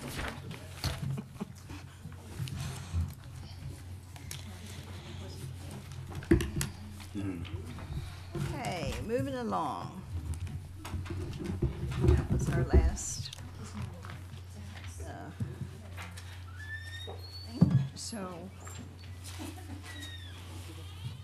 Those there, you don't give me what. Hey, you do. everyone. Sorry, Oh, we're here's just our gonna go report. into staff comments. It's on your No, legislative. my. No legislative items? I had to acknowledge the items. Okay, now. I don't think we have any legislative items. You do not have any legislative items. I did, however, make a note for a future one based on the CRA issue where you were saying this shouldn't have to go back. We've discussed trying to adjust the process to have there be a sort of like within 10% of the board approval and administrative evaluation. So it was a perfect example to sort of move that thought along in the future. So, we'll make a note of it and try to move into process as quickly as we can. We've got our hands full right now a bit with some other efforts, but it's on the list. It's not just board time. It's applicant time and they're, somebody has to write a report and it goes, yeah. So, so if that legislative item comes to you in the future, I hope you will remember today and help us move that forward because I think it's just a perfect example for the gut feeling that we needed some level of a release valve administratively. I do want to thank you for your time. I don't always see you. You're in great hands with the historic preservation team. I know, there's a lot of thought, for all of the cases today, but you did also just, I think, evaluate docs. I don't remember if I was physically here or just watching at home because they all kind of run together for me after a while, but it was a very thoughtful, I think, decision that you weighed, and even if it wasn't like a hard no on everything, ultimately evaluating the whole project resulted in a 6-1. And I know that while last night the commission voted to grant the appeal and move that project forward, I do know that I hope you heard that they said more than once they hate to go against the board, and they were wrestling with it, and it was not unanimous. And so I don't want you to think that we are not listening to you, because we were. And, I think the great news is Doc's got designated, and hopefully. We also got slanted windows. You got the slanted windows in the end. Yes, we did. We don't like to, particularly at the commission level, we don't like to make design decisions. That one, however, there was an image. It was very clear. I was like, yes, yes, yes, yes, we want that. So at any rate, I hope that you don't find your efforts disheartening, because all of these things do move everything into a better, higher quality arrangement for the city. It's not always, sort of the best or great, or what we think would have been the best or great, but your hard work is truly appreciated. So there was a question at the beginning from Mr. Long about Swinton Socials cottages. I think that in the last year that the ownership changed over, or I think it's been about a year, and they have come in to try to figure out how to take the existing approval and move it forward. There was a pretty significant time constraint that they were under before the approval would expire. And unfortunately, we had some hurricanes and some other things that, made the governor's emergency extensions possible. And so we expect that they're coming in to regroup, but they are trying to move forward. And I think this maybe has given them a minute to be able to not have to rush through some other technical things that were happening, and try to really get a permit set pulled together. So we're hopeful. We are, of course, looking at the condition of the buildings. Yeah. There's some in there, but I am hoping that it's going to move forward. And if we get a new owner and those extensions expire, then it's over. And it does not change the code enforcement action and the evaluation that we're doing in terms of the buildings, particularly the ones further to the south that are, starting to really show that no one has been maintaining them in any real effort. So we're on it, and we're in contact with the existing owners, and we're hopeful. But we'll keep you posted. Hopefully something is going to come in shortly for a permit, and we'll go from there. That's what I have. If there's I know you've been here for quite a while, and you've been slugging through a heavy agenda. Is there? You've been up late, but I'm gonna piggyback on the code enforcement thing for a minute. And you probably can't answer it, because I sent my email to Michelle to ask her to give me a code enforcement, or give us a code enforcement update on the Marina Historic District. There are several properties that they want, or they are on code enforcement's list very heavily. Let's just say that. And I wanted I want to keep pushing pushing it to make sure they're still on that. Okay. And you don't have to give me us an update tonight, but I think it would be very good for this board to know when there are threats in our historic district and code enforcement proceedings, because I remember how mad Ben Baffer was when we went through the process, our previous chair, and we were approving the demolitions or whatever we had to do with the later phases of Sunday project, Sunday whatever. Why did you let the buildings get this way? Where was the city? The city failed. He was kind of upset about that. So I think if we knew and we could put pressure and we could put it in the minutes, it would behoove us, if we have someone come up and want to demolish, that's just let their house go bad. So that's a future question for when you haven't worked late at night. No, it's okay. I know I spoke really briefly to Michelle prior to the meeting, and I don't remember the specific property we were talking about, but I know that there has not been a change in the status, so it's still in the process, and there hasn't been an action. I think in terms of historic properties that are scheduled for a public hearing before a code board, it might be appropriate to let you know. But the other thing is, we are a little careful. I mean, it is something of a carrot and a stick, and some people need help, and some people just need to be reminded, and other people are in financial straits. And so the purpose, at the end of the day, whether it's a historic property or not, the goal is compliance. So, we have limited resources, and I think maybe it's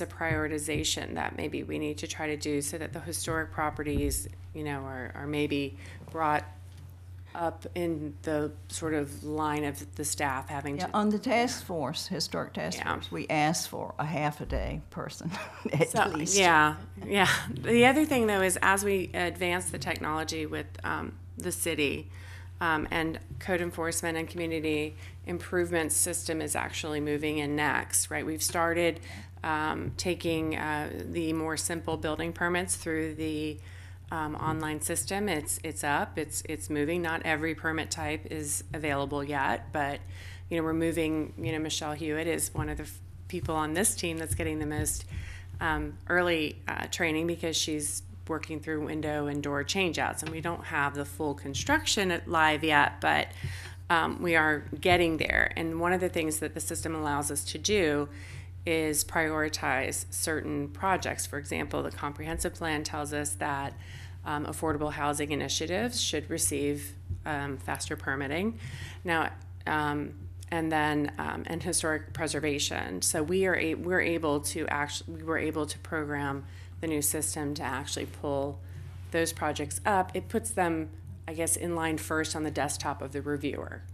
That doesn't, but hey, we issued 750 permits last month, so getting to the top of someone's review pile, I think, is useful.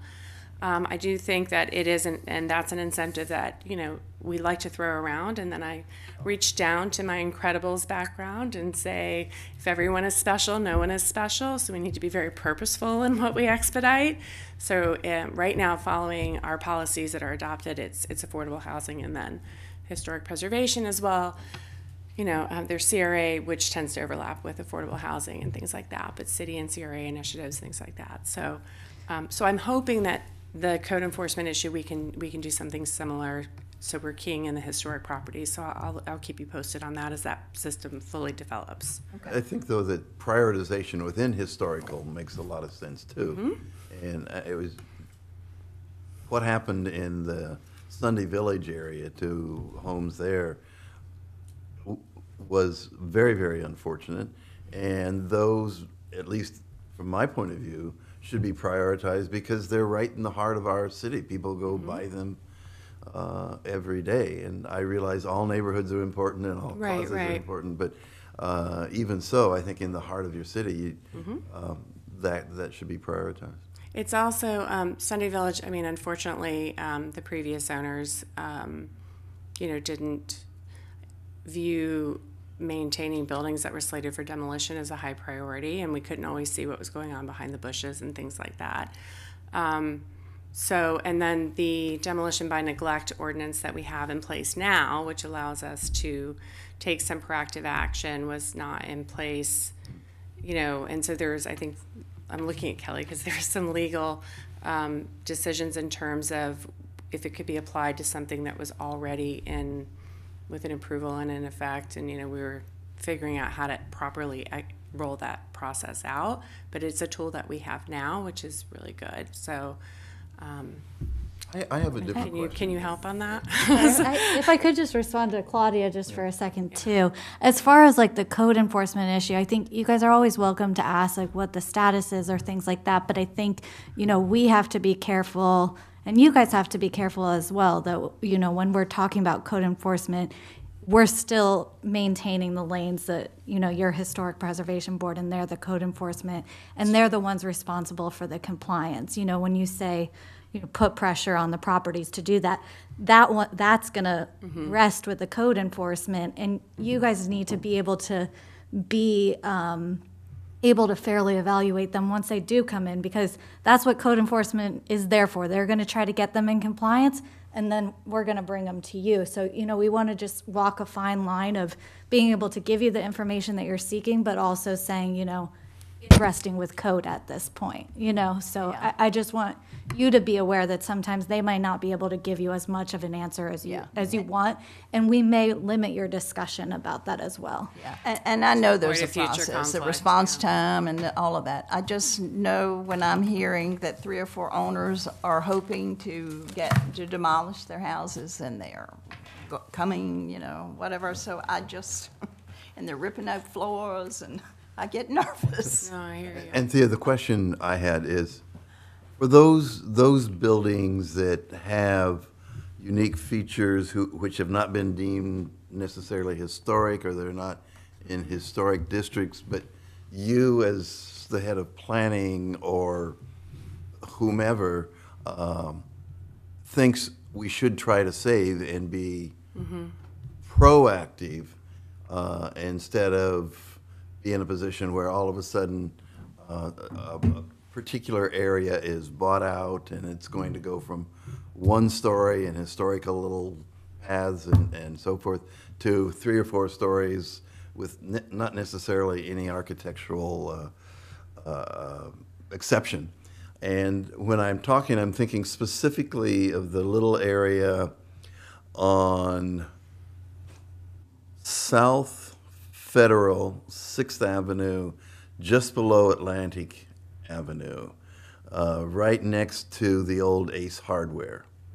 It's 50. Okay, I gotcha. Yeah, it's 54 and 54 and a half, sort of like Harry Potter, on southeast 6th Avenue. And I can just see a developer coming in and buying that up at today's prices, and the current owner not being able to turn it down because it's such a great offer.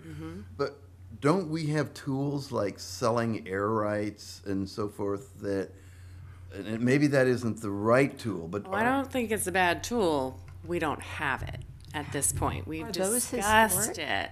Oh, No, I was gonna say. The little German bakery was But in that there. was- German bakeries Yes. Oh and my Yes. gosh, it's 1925. It's got the. It doesn't mean it wouldn't metal qualify. Oh my God. It's that, Matt Gracie owns it. but I think that's a really good idea. And Cottages too, yeah. my point is going through the historic designation process takes time and money and staff, and in the meantime, those sorts of what I believe to be character-defining parcels in Delray get lost. right. So I think that's a really good observation. I think that's an important observation because these are, we're spending, of course, we spend a lot of effort on these buildings that are already at least under the umbrella of a district or some sort of designation, but there's a lot of resources like Mr. Chard is referencing that are still there that are not protected or haven't even been the subject of a survey, for example. We have talked a lot internally with the team and, transfer development rights programs, in the benefit of our city, really being careful with height and density, and it's not easy to go up or have more. It actually makes it a perfect candidate for something like that to be successful. We were discussing this as far back as when Mr. Stillings was the director here, and we actually had a discussion with the commission at that time, and the sticking point has always been the receiving site.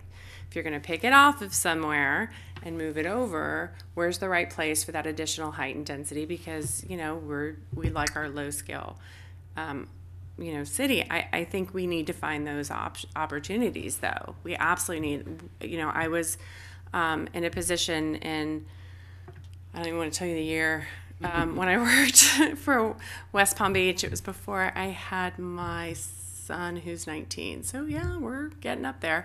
The resources downtown there that were really valuable were the churches. We had a network of churches, and moving into designation or ad valorem, benefits really didn't appeal to them because they were already not on the tax roll.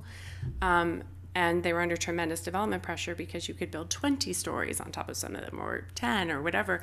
And we successfully did a transfer of development rights where we were able to, provided you designated, renovated, because you had to fully renovate the building so that it was shored up for the next 50 to 100 years. We must have moved 1 million square feet around downtown, taking an area that can only build 15 stories and letting them build 20 in exchange. You know, St. Anne's Church and Chapel was designated. So there's ways to do it. And I was lucky to actually have a little bit of experience with that somewhere else, but I think it's a great idea.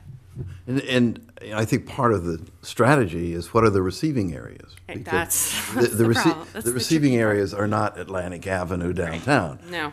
But Let's annex some land out west. well, Dump it all out there. that's a possibility. When the Ag Reserve went in, they were talking about selling air rights to the east. But I mean, there could be a lot of argument around them, but Congress Avenue, Military, certainly not downtown, certainly not Pineapple Grove. Yeah. I have one quick question. So Osceola Park. discussion came up earlier. This is a Thanks. question for Kelly. So Docs was last night. We can talk about it here amongst the board. Is there any possibility that's coming back to us at some point? I want to be sure that we can, if we have a conversation with somebody who happens to be on the board, we're okay, or? The last Steve Michaels project came back to us. Oh, I have a feeling it's going to come back to us, but I want to put the question out there. Yeah, I mean, I can't guarantee that it won't come back to you guys. I mean, look, ultimately you live and you're part of this community, you're going to discuss things. There isn't an active application right now. Okay. Maybe it would be the best way to look at that, although, you know, sometimes things get reconsidered at the following meetings and all of that. I don't, they surprise me sometimes. So, but right now that's a decided thing. And I don't know, Kelly, when is it? Yeah, I don't know the answer to that either. I mean, it's technically a final decision. Action, yeah. You know, there is a reconsideration that I guess could happen at the next meeting if possible. I mean, if they wanted to. And then, you know, the only next step for them is actually to go to the circuit, or, well, they want to go to the circuit court as somebody who, you know, and then I guess the only way it would come back would be if there was like a modification, or if there was like, When it gets sold. or if it were to be sold and they didn't use that development approval. Well, and any modification would be a new application, and it would be an active application, and, Yeah. and we would let you know. As far as the Maybe that's decision what last we do. night, I Yeah, think it's that final. that It's is a final action. decision. We can talk, John. Remember, some of our residents have watched the last 30 or 40 meetings, so we have to be, you know, we've Well, got to be, that's we why I can't wanna talk be about it for 30 or 40 meetings. I can find better things to do with my time, but I know, I wish I could say the same. I watch them all. That specific development approval is final. It's a final action. It's a final action. There is nothing active right now, so if that changes, we would let you know. If there's a new modification that comes in and is filed, but even then, you know, that whether it's a conflict for you or not. no, I just want to be able to, you know, Chris and I are on the same boards, and if I want to have a conversation with her about, you know, what happened and what's going to happen and so forth and so on, I just want to make sure that nobody's going to hold us against us or anything like Right. that. So. I think in clear, good conscience, you have a final action. I have one thing to say, which I don't think is against. Somehow, Commission always feels sorry that the applicant has taken so long to get here. I look at the TAC reports, and I'm just reading those. I'm not preparing those. I'm not sitting in the meetings. I think they should be standing up and applauding for staff when something like that comes in front of the board. I can't imagine the man hours that the city puts in for a project like that. So you have a really strong team, Michelle and Katharina. Michelle, I mean, I've always said the day that I get caught at the podium looking like a deer in the headlights, it's not going to be for a historic project, because they are so thorough. So you're in really good hands, yeah, and the great thing about the city's process is that the communication and the comments are all in writing, and they're all dated, and we can show everyone, here's the 40 comments that we Do you keep an hours list per project? Do you know how many city man hours are actually spent? No, we could probably start. So, and then they I have to don't know, track one just more when somebody thing. comes So, in with an yeah. inappropriate project, because you can ask for anything, it costs so many staff hours. I don't know, whatever. Thanks. But I appreciate your comment in the beginning about acknowledging us, because Yes. I've had discussion today with, about last night's decision, and someone said, well, why do you have a historic preservation board if our decision is not looked at? So I appreciate you saying, that we matter.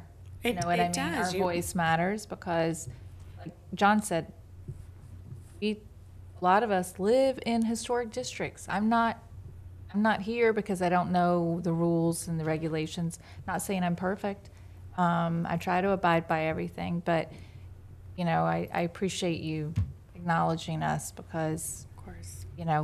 we try to follow our Bible, and Claudia's got that Bible right I know, there. I have to So apologize for everybody for handling. don't apologize. fight. I want to like hear. it. I want to hear Secretary of Interior standards in every decision. I just had one question about, and you may not know the answer, but I get asked by my neighbors about the signs. We have a sign missing still at George Bush Boulevard and Northeast 2nd Street. Do you know? No, but I Oh, have okay. another question. So it's been missing for a while. I know Michelle had it on her radar to look. I know that there was delays and something, but it's just the black sign that got hit by So the Delray Beach Preservation Trust has been speaking with Michelle. We approved to purchase at least one, and I believe that we designated that was going to be the one at Old School Square just in our last meeting. Okay. But ours that was doesn't a mean that we- replacement. I So talked does to that Bryce and does I that thought- count for? Because it was there, it got hit by a car. But they lost Bryce it. mentioned- Okay, yeah, So yeah. I there know. is I time. mean, yeah. It So I has mean, to be remade. Yeah, Right. Price mentioned me just this past week that was one of the ones that they were gonna- looking at. that that the So they're, Preservation Trust is they paying. cost, I can't remember how much they cost, but we. Oh, I know they're remember- not cheap. 2,300 something. Yeah, so we Because- approved to pay for one. One And then that was probably one of them because that was totally lost. totally gone. And then the one at Old School Square came up because that seemed to be, it was missing and it's an important corner. And Right, so right. we agreed to do that one. So I don't know what's happening to the other one. All right. All right. The I'll o- check The in only with other thing I Michelle. had was Elise and Michelle were gonna get together and write a letter in support of Carver Oh, yeah. to commission, and neither one are here tonight, so I just wanted to bring that up. I saw something come from Michelle with Carver in the subject line, so I'll have to go back and find it. Yeah, just send we're, that- the Delray Beach Preservation Trust is working hand in hand. We've taken the lead on that. And if you don't know, Carver is a 7-acre campus, and it is owned by the Education Board, School Board. School board, yeah. And there are certain things that have to line up before anything can be moved forward, but there have been some letters and communication that indicate that it should be on the historic registry. And statewide, even, we have gotten letters that indicate that. And so we are big proponents of that. It's not designated yet. Once it got designated, then more would come toward this board. But it's a very significant site for Delray. And I'm switching to another subject. There's a problem in that tonight, neither Jim or Kristen got the letter that came from the neighbor of the project of the That happens 303. every time when someone sends an outside thing. I rarely ever get, and I'm thinking Okay, maybe I it's know, because they don't think he my it was a long letter. He was strongly against this property, and he talked about drainage and the closeness and everything, and now he's gonna have a balcony even closer. But I think it's a problem that y'all are not getting the letter, so maybe you need to talk to IT or something? Well, I did, and I got, so then I, Maybe he had the wrong email. I didn't look at your well, email. mine is different than most. Like most is something, but mine has either a dot. I think mine's like Kristen.Finn or something, where maybe that throws people off. Yeah, I remember Wrong that. on the city site. Yeah, it could. All right, so No, the, it's right, but it's just different than, like, I don't know that you guys. I have get a most of them dot. from Diane, so they, I get them from, I responded to you today, right? It's Kristen underline. See, and I don't think anybody else has I'm that. Claudia. Are you I'm Claudia underlined? Willis. Oh, you are.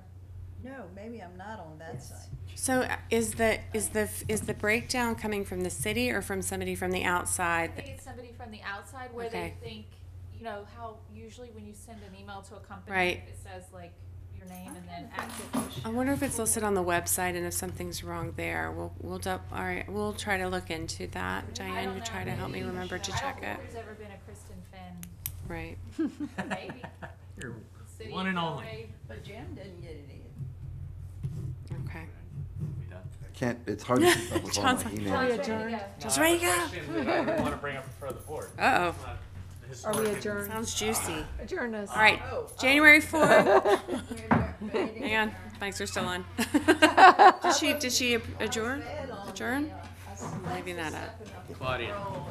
I think you did Adjourn. I did. Great. Oh, okay. She did. Bang the gavel. Hit the gavel. For doing the, ex parte. No problem, Claudia. What? Great.